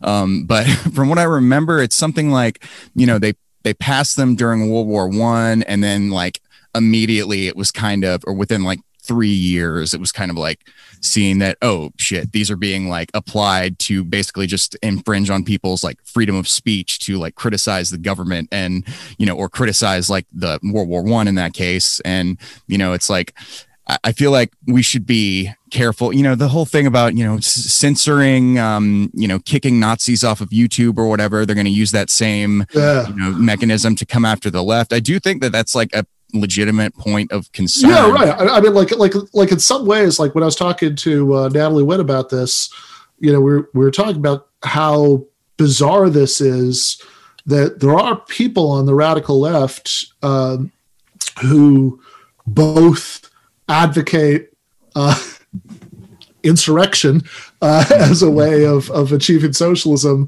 and also think that like YouTube and the social media platforms, are being too permissive about what people can say on there, and it always just strikes me as, guys, right? The only way that I could see that anybody could hold both of those thoughts in their head at the same time is if they just assume that they're not a big enough threat to the status quo for anybody to bother censoring them, which might be true, but that's incredibly sad. If it is true that that, and that's always the that's always the question. Like, I don't necessarily think that it should just be YouTube that there's no such thing as going in the direction of just letting it be a bathroom stall, that you can just scroll anything on, like that. There are, I mean, certainly if you're like threatening somebody or whatever, like I'm sure we could come up with cases where we'd agree that a reasonable set of rules, might lead to somebody being kicked off. But I mean, if you hold out hope that the left could in the future, be a significant threat to capital, then you should really, really worry about not having those rules air pretty hard in the direction of free speech. Mm-hmm. Yeah. I mean, I think one of the, sedition is defined. Like when I heard that word a lot, I did look it up to see there's several different definitions, but one of the ones I saw was something like just advocating for a different form of government. Yeah, I don't know if I really want to be like throwing that term around right now, but yeah, right. And it's, yeah.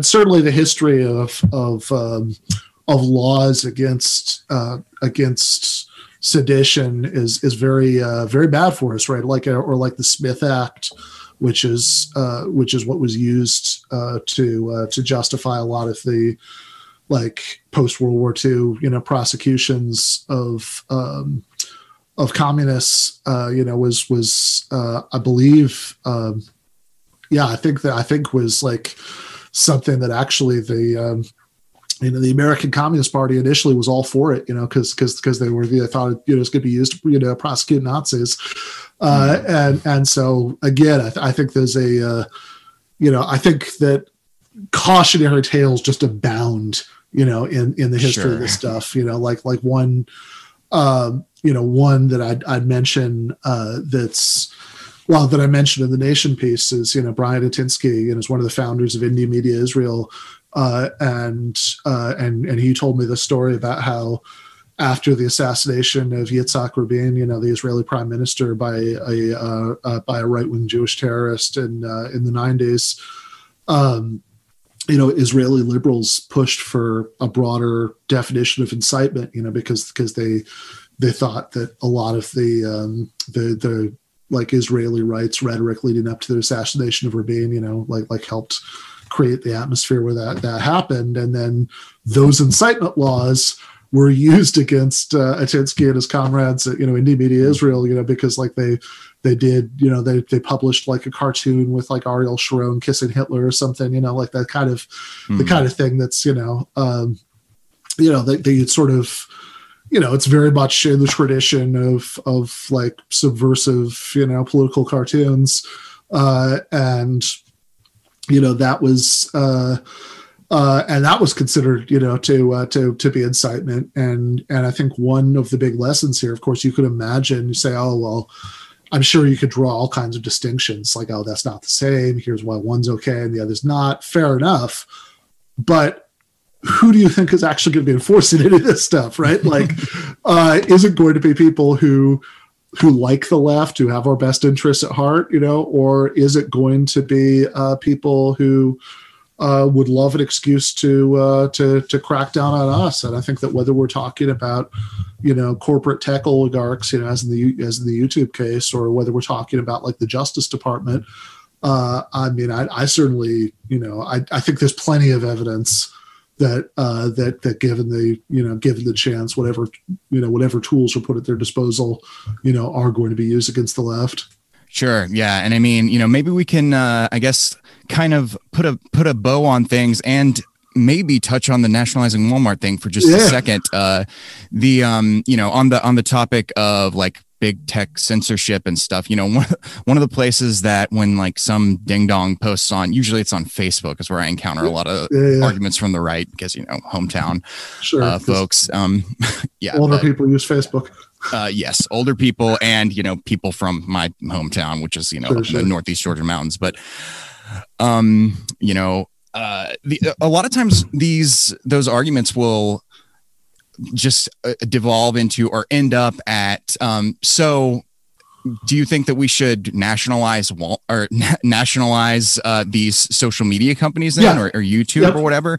And it's like, when they're saying like, oh, they're infringing on First Amendment rights. It's like, well, it kind of goes back to the thing about like wanting, the death penalty for cops who kill people or whatever. It's okay, as a leftist, like I think that the private corporations, the First Amendment does not apply to private corporations, but I don't want them to be private corporations. Exactly.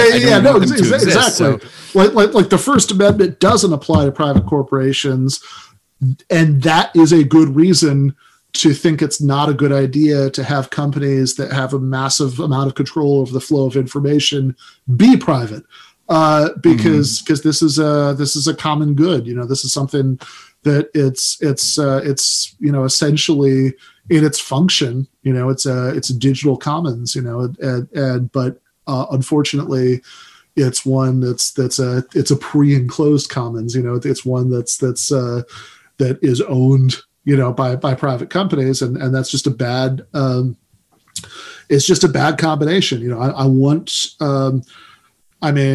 think in the case of Walmart, my argument in that article for nationalizing them is that it's something that Walmart as a private entity, as it currently exists, is incredibly destructive in tons of ways that I'm sure for anybody who listens to your show, we probably don't even need to rattle off. I'm sure people are familiar, but what's the solution? Do we just want there not to be, like ideally, what would we want, right? Would we want like every Walmart store in the U.S. to close? I don't think so, because for one thing, that's it's one of the biggest employers in the country. That's a lot of lost jobs. For another thing, it's a source of relatively low cost consumer goods that tons of people rely on.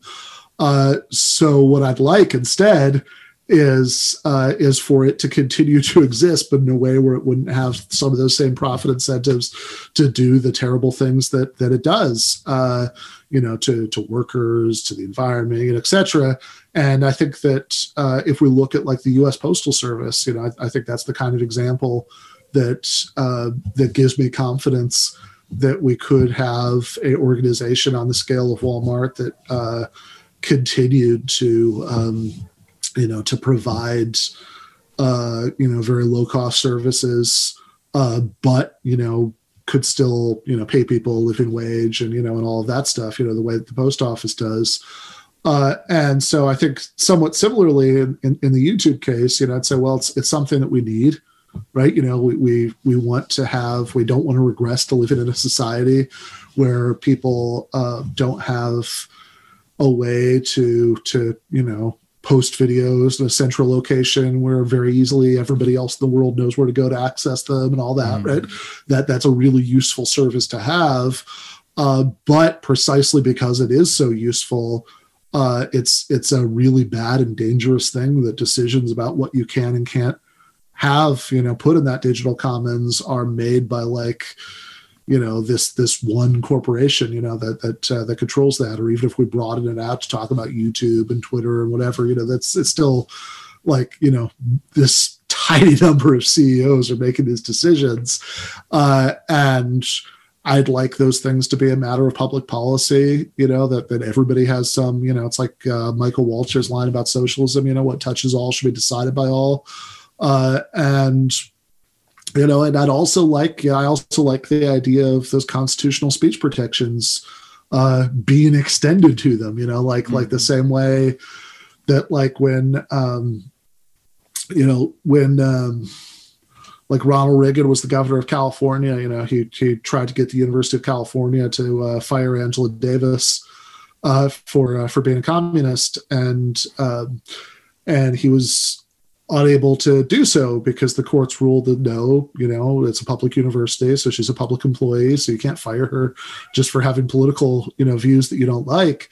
Whereas there are, I think, some state laws in a few states that impose some restrictions on this, but, for the most part, like if, private employers, want to want to fire you, they can just fire you. Like they can, there are limits in certain areas. You can't discriminate against somebody in employment for their race or gender. But you can certainly discriminate against them for their views. That's no problem at all. That's why doxing is something that's such a potent, threat, to use against people, or at least a big part of the reason why, is because private employers can pretty much, if they just get embarrassed by, the views that somebody's been expressed and they don't want to associate with them, they can pretty much, just fire them, unless there's like a union or, something else that might give them some level of protection.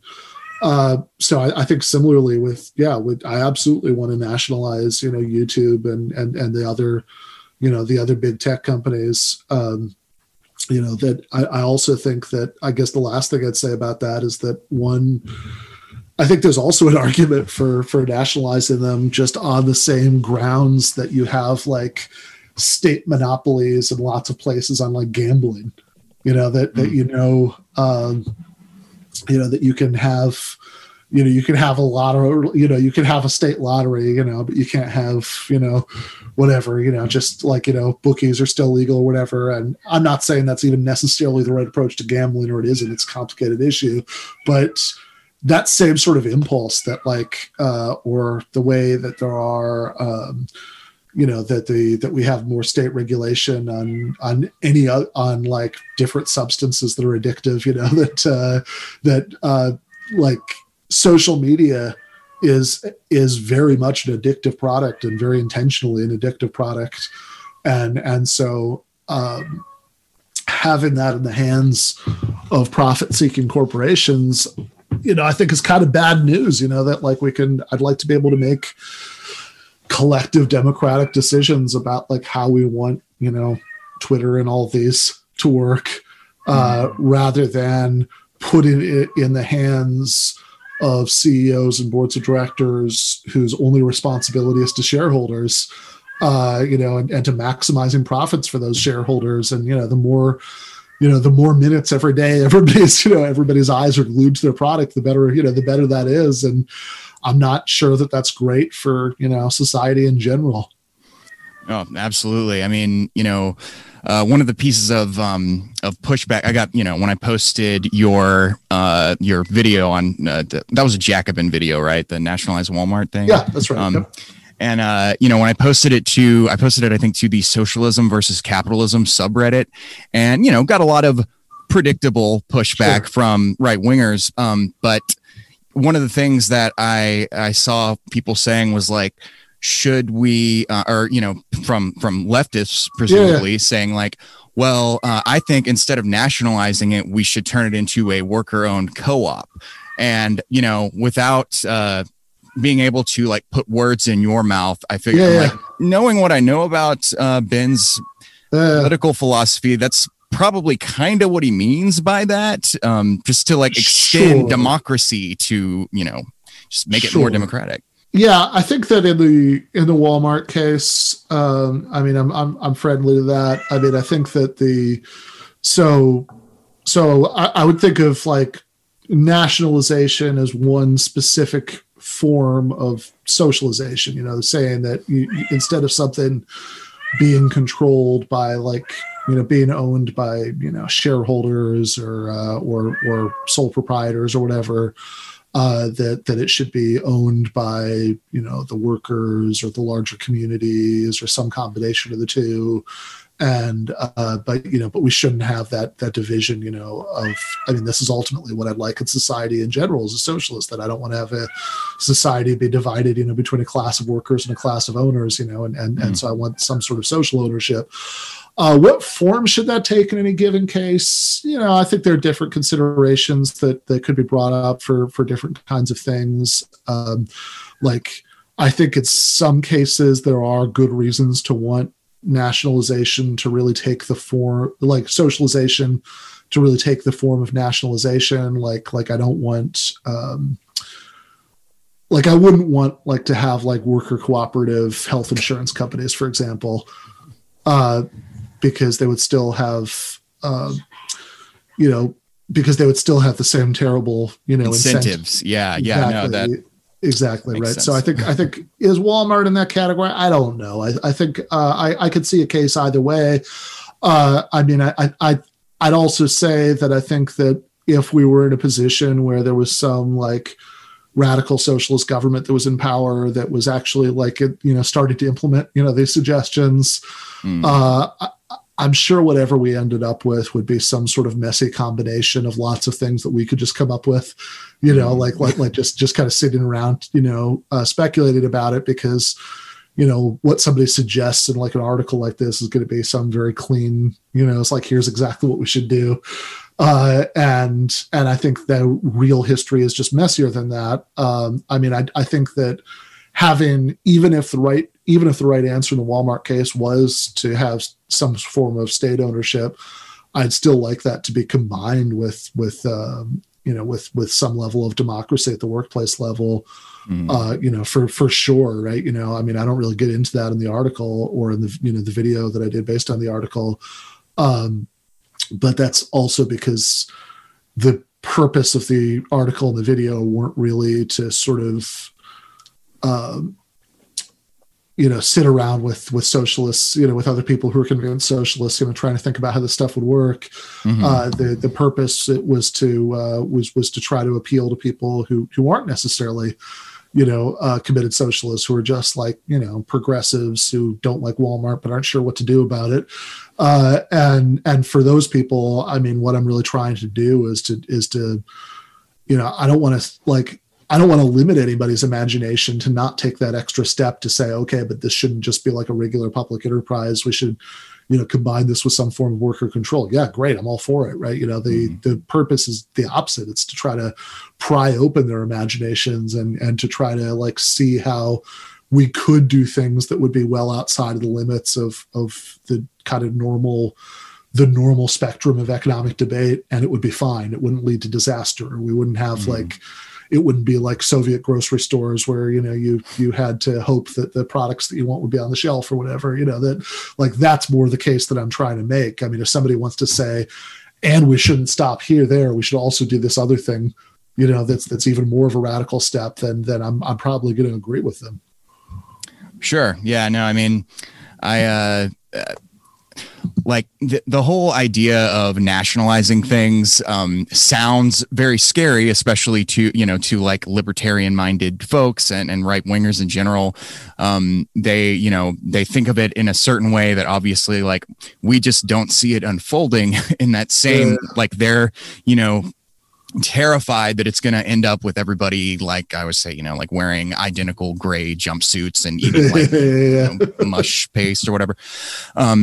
But yeah, I think that weirdly though, when I saw that video, one of the things that like I was really taken with was how like, even though this seems like a very, very left wing thing to do, I still feel like this is kind of something that maybe like Trumpy types could maybe get on board with if you could really like explain it to them, because I think that a lot of the Trump people and some, seeing what a lot of these people's views are and learning more about, people who voted for Trump over the past 4 years, it seems like they're not really in lockstep with Rush Limbaugh about like free market economics or, name your right wing figure.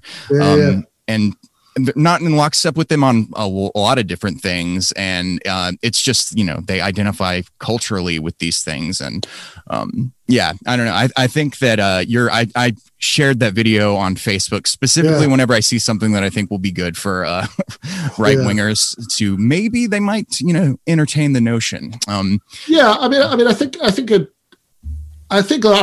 I'm sure the most hardcore, Trump people, probably have imbibed some of the Rush Limbaugh stuff. They'd be horrified by this, but I think the distinction I'd always want to make, and I know we're wrapping up, but just to, so I don't want to go off on a whole thing about this, but I mean, just real quick, the distinction that I always make is like, who are we talking about here, right? Are we talking about like the people who are the most hardcore, the most convinced, Trumpites?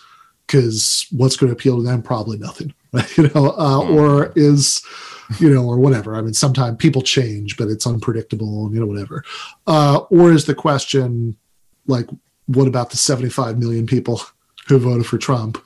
And if they're all unreachable, then we're really in trouble, and I don't think they are. And I think that you're absolutely right to say that I think a lot of those people haven't really imbibed the Rush Limbaugh free market stuff, or not in a very deep way, that like really, if anything, what's motivating a lot of them is just kind of a vague sense of cultural grievance. And in some cases they're responding to, to very real problems that we also think are problems. They've just got terrible solutions to them.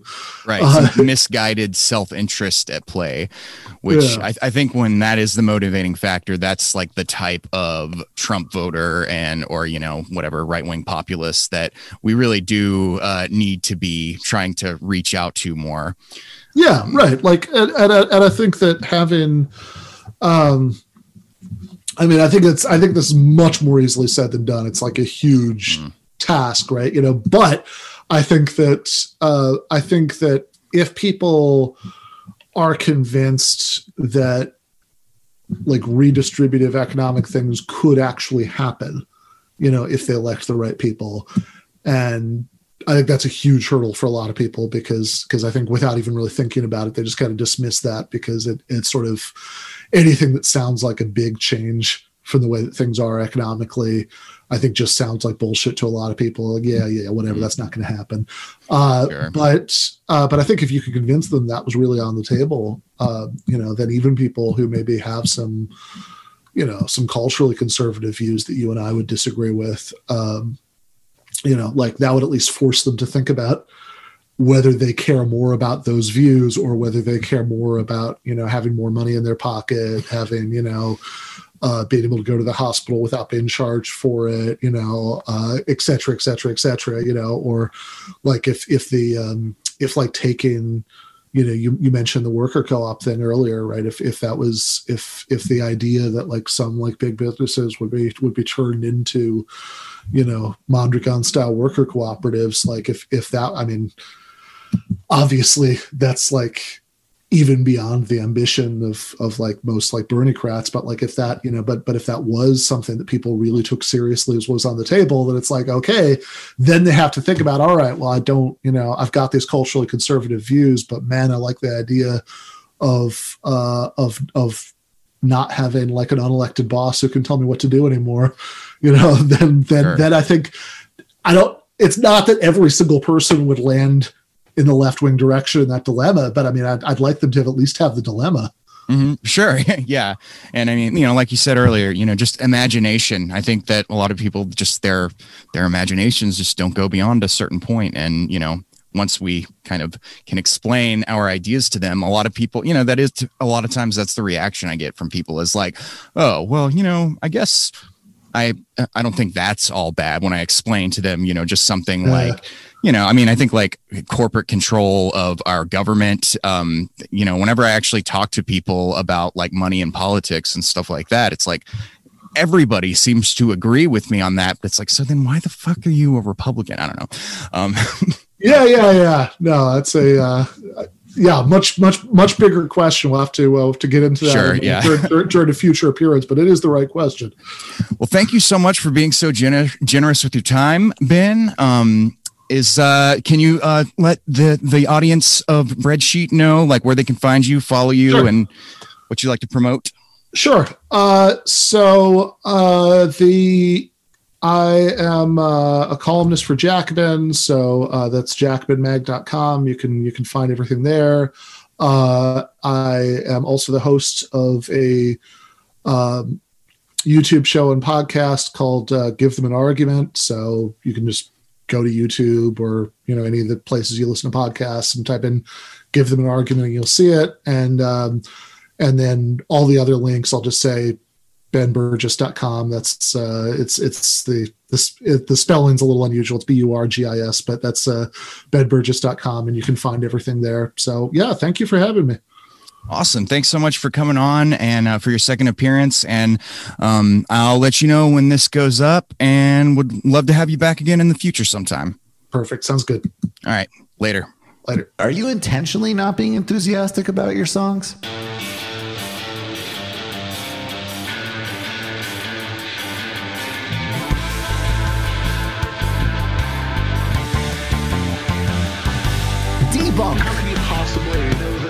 right. Give them an argument.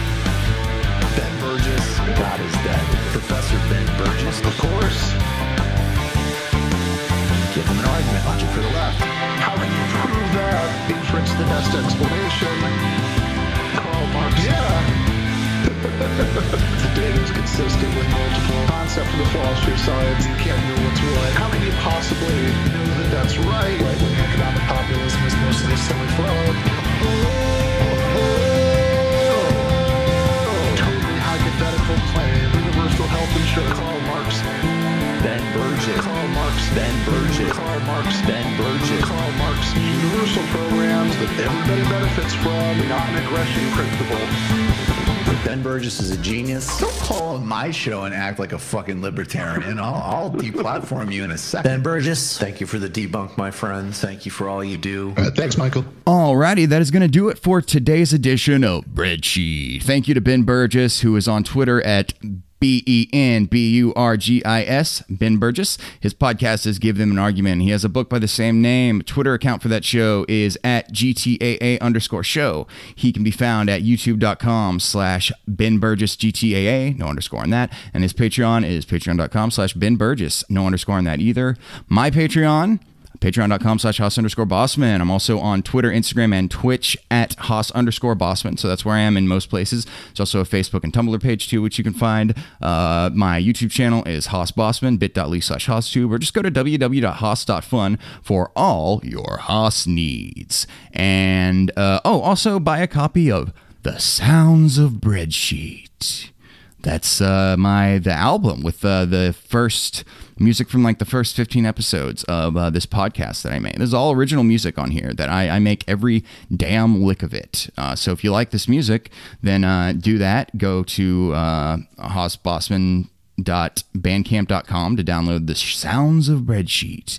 Or you can hear my not as goofy music that's a little more focused. It's like my quote-unquote real music that I write songs about heartache and politics and stuff at thekmax.bandcamp.com, thekmacs.bandcamp.com. All right, I love you very, very much. www.haas.fun. Come back next week for my interview with the great Robbie Martin. Subscribe to Media Roots Radio Podcast to get to know him a little better.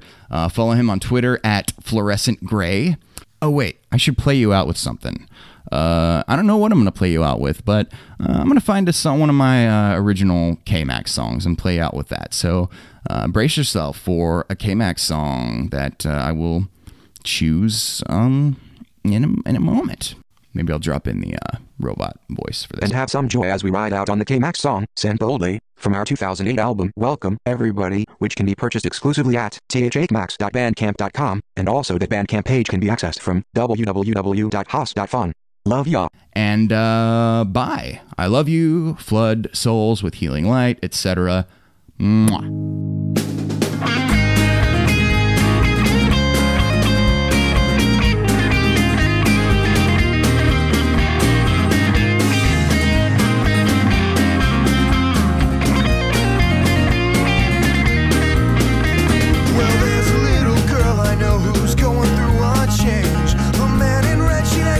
Now strikes her as deranged. If he's rewarding all of us, she asked her parents shocked. What about those dying babies on the TV in Iraq? Parents had no answer, just like everyone on earth, which caused the girl to question all she'd ever known from birth. They told her losing faith was a natural sin. She asked them what's the good thing about having faith again. And a sobering silence fell as assurance went to hell. And if you think something's wrong, friends, help me sing that song. And sit boldly, question everything you know. You only have this finite chance to grow and broaden your perception. It's there for all to see. Since faith is yielding no results, we clearly have no need, so palms away.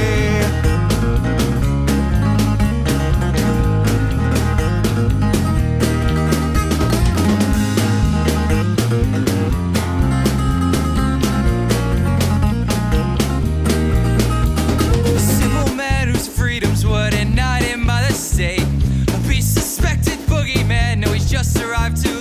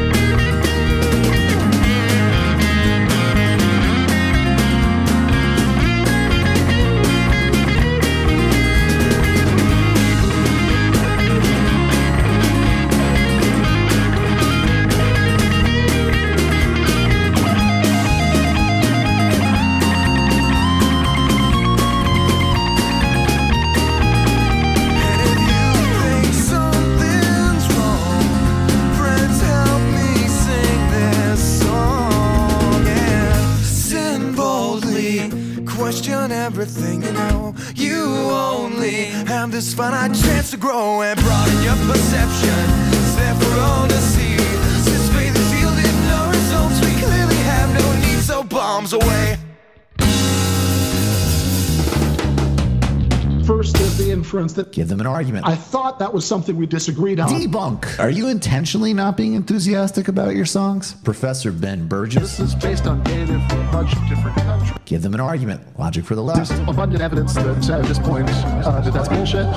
How can you possibly know that that's Say right? God is dead. Ben Burgis. Yeah, of course. And I made the point that we always make in these discussions, which is the universal rent control coupled with a massive new investment in public housing. Oh, okay, well, never mind then. How can you prove that? The soundboard here, inference the best explanation. Inference the best explanation. Concept for the philosophy of science. The data is consistent with multiple explanations. You can't know what's what. Totally hypothetical claim. The data is consistent with multiple explanations. Universal health insurance. How do the conservatives feel about it? Give them an argument. Logic for the left. Ben Burgis. Ben, what are we debunking this week? Karl Marx.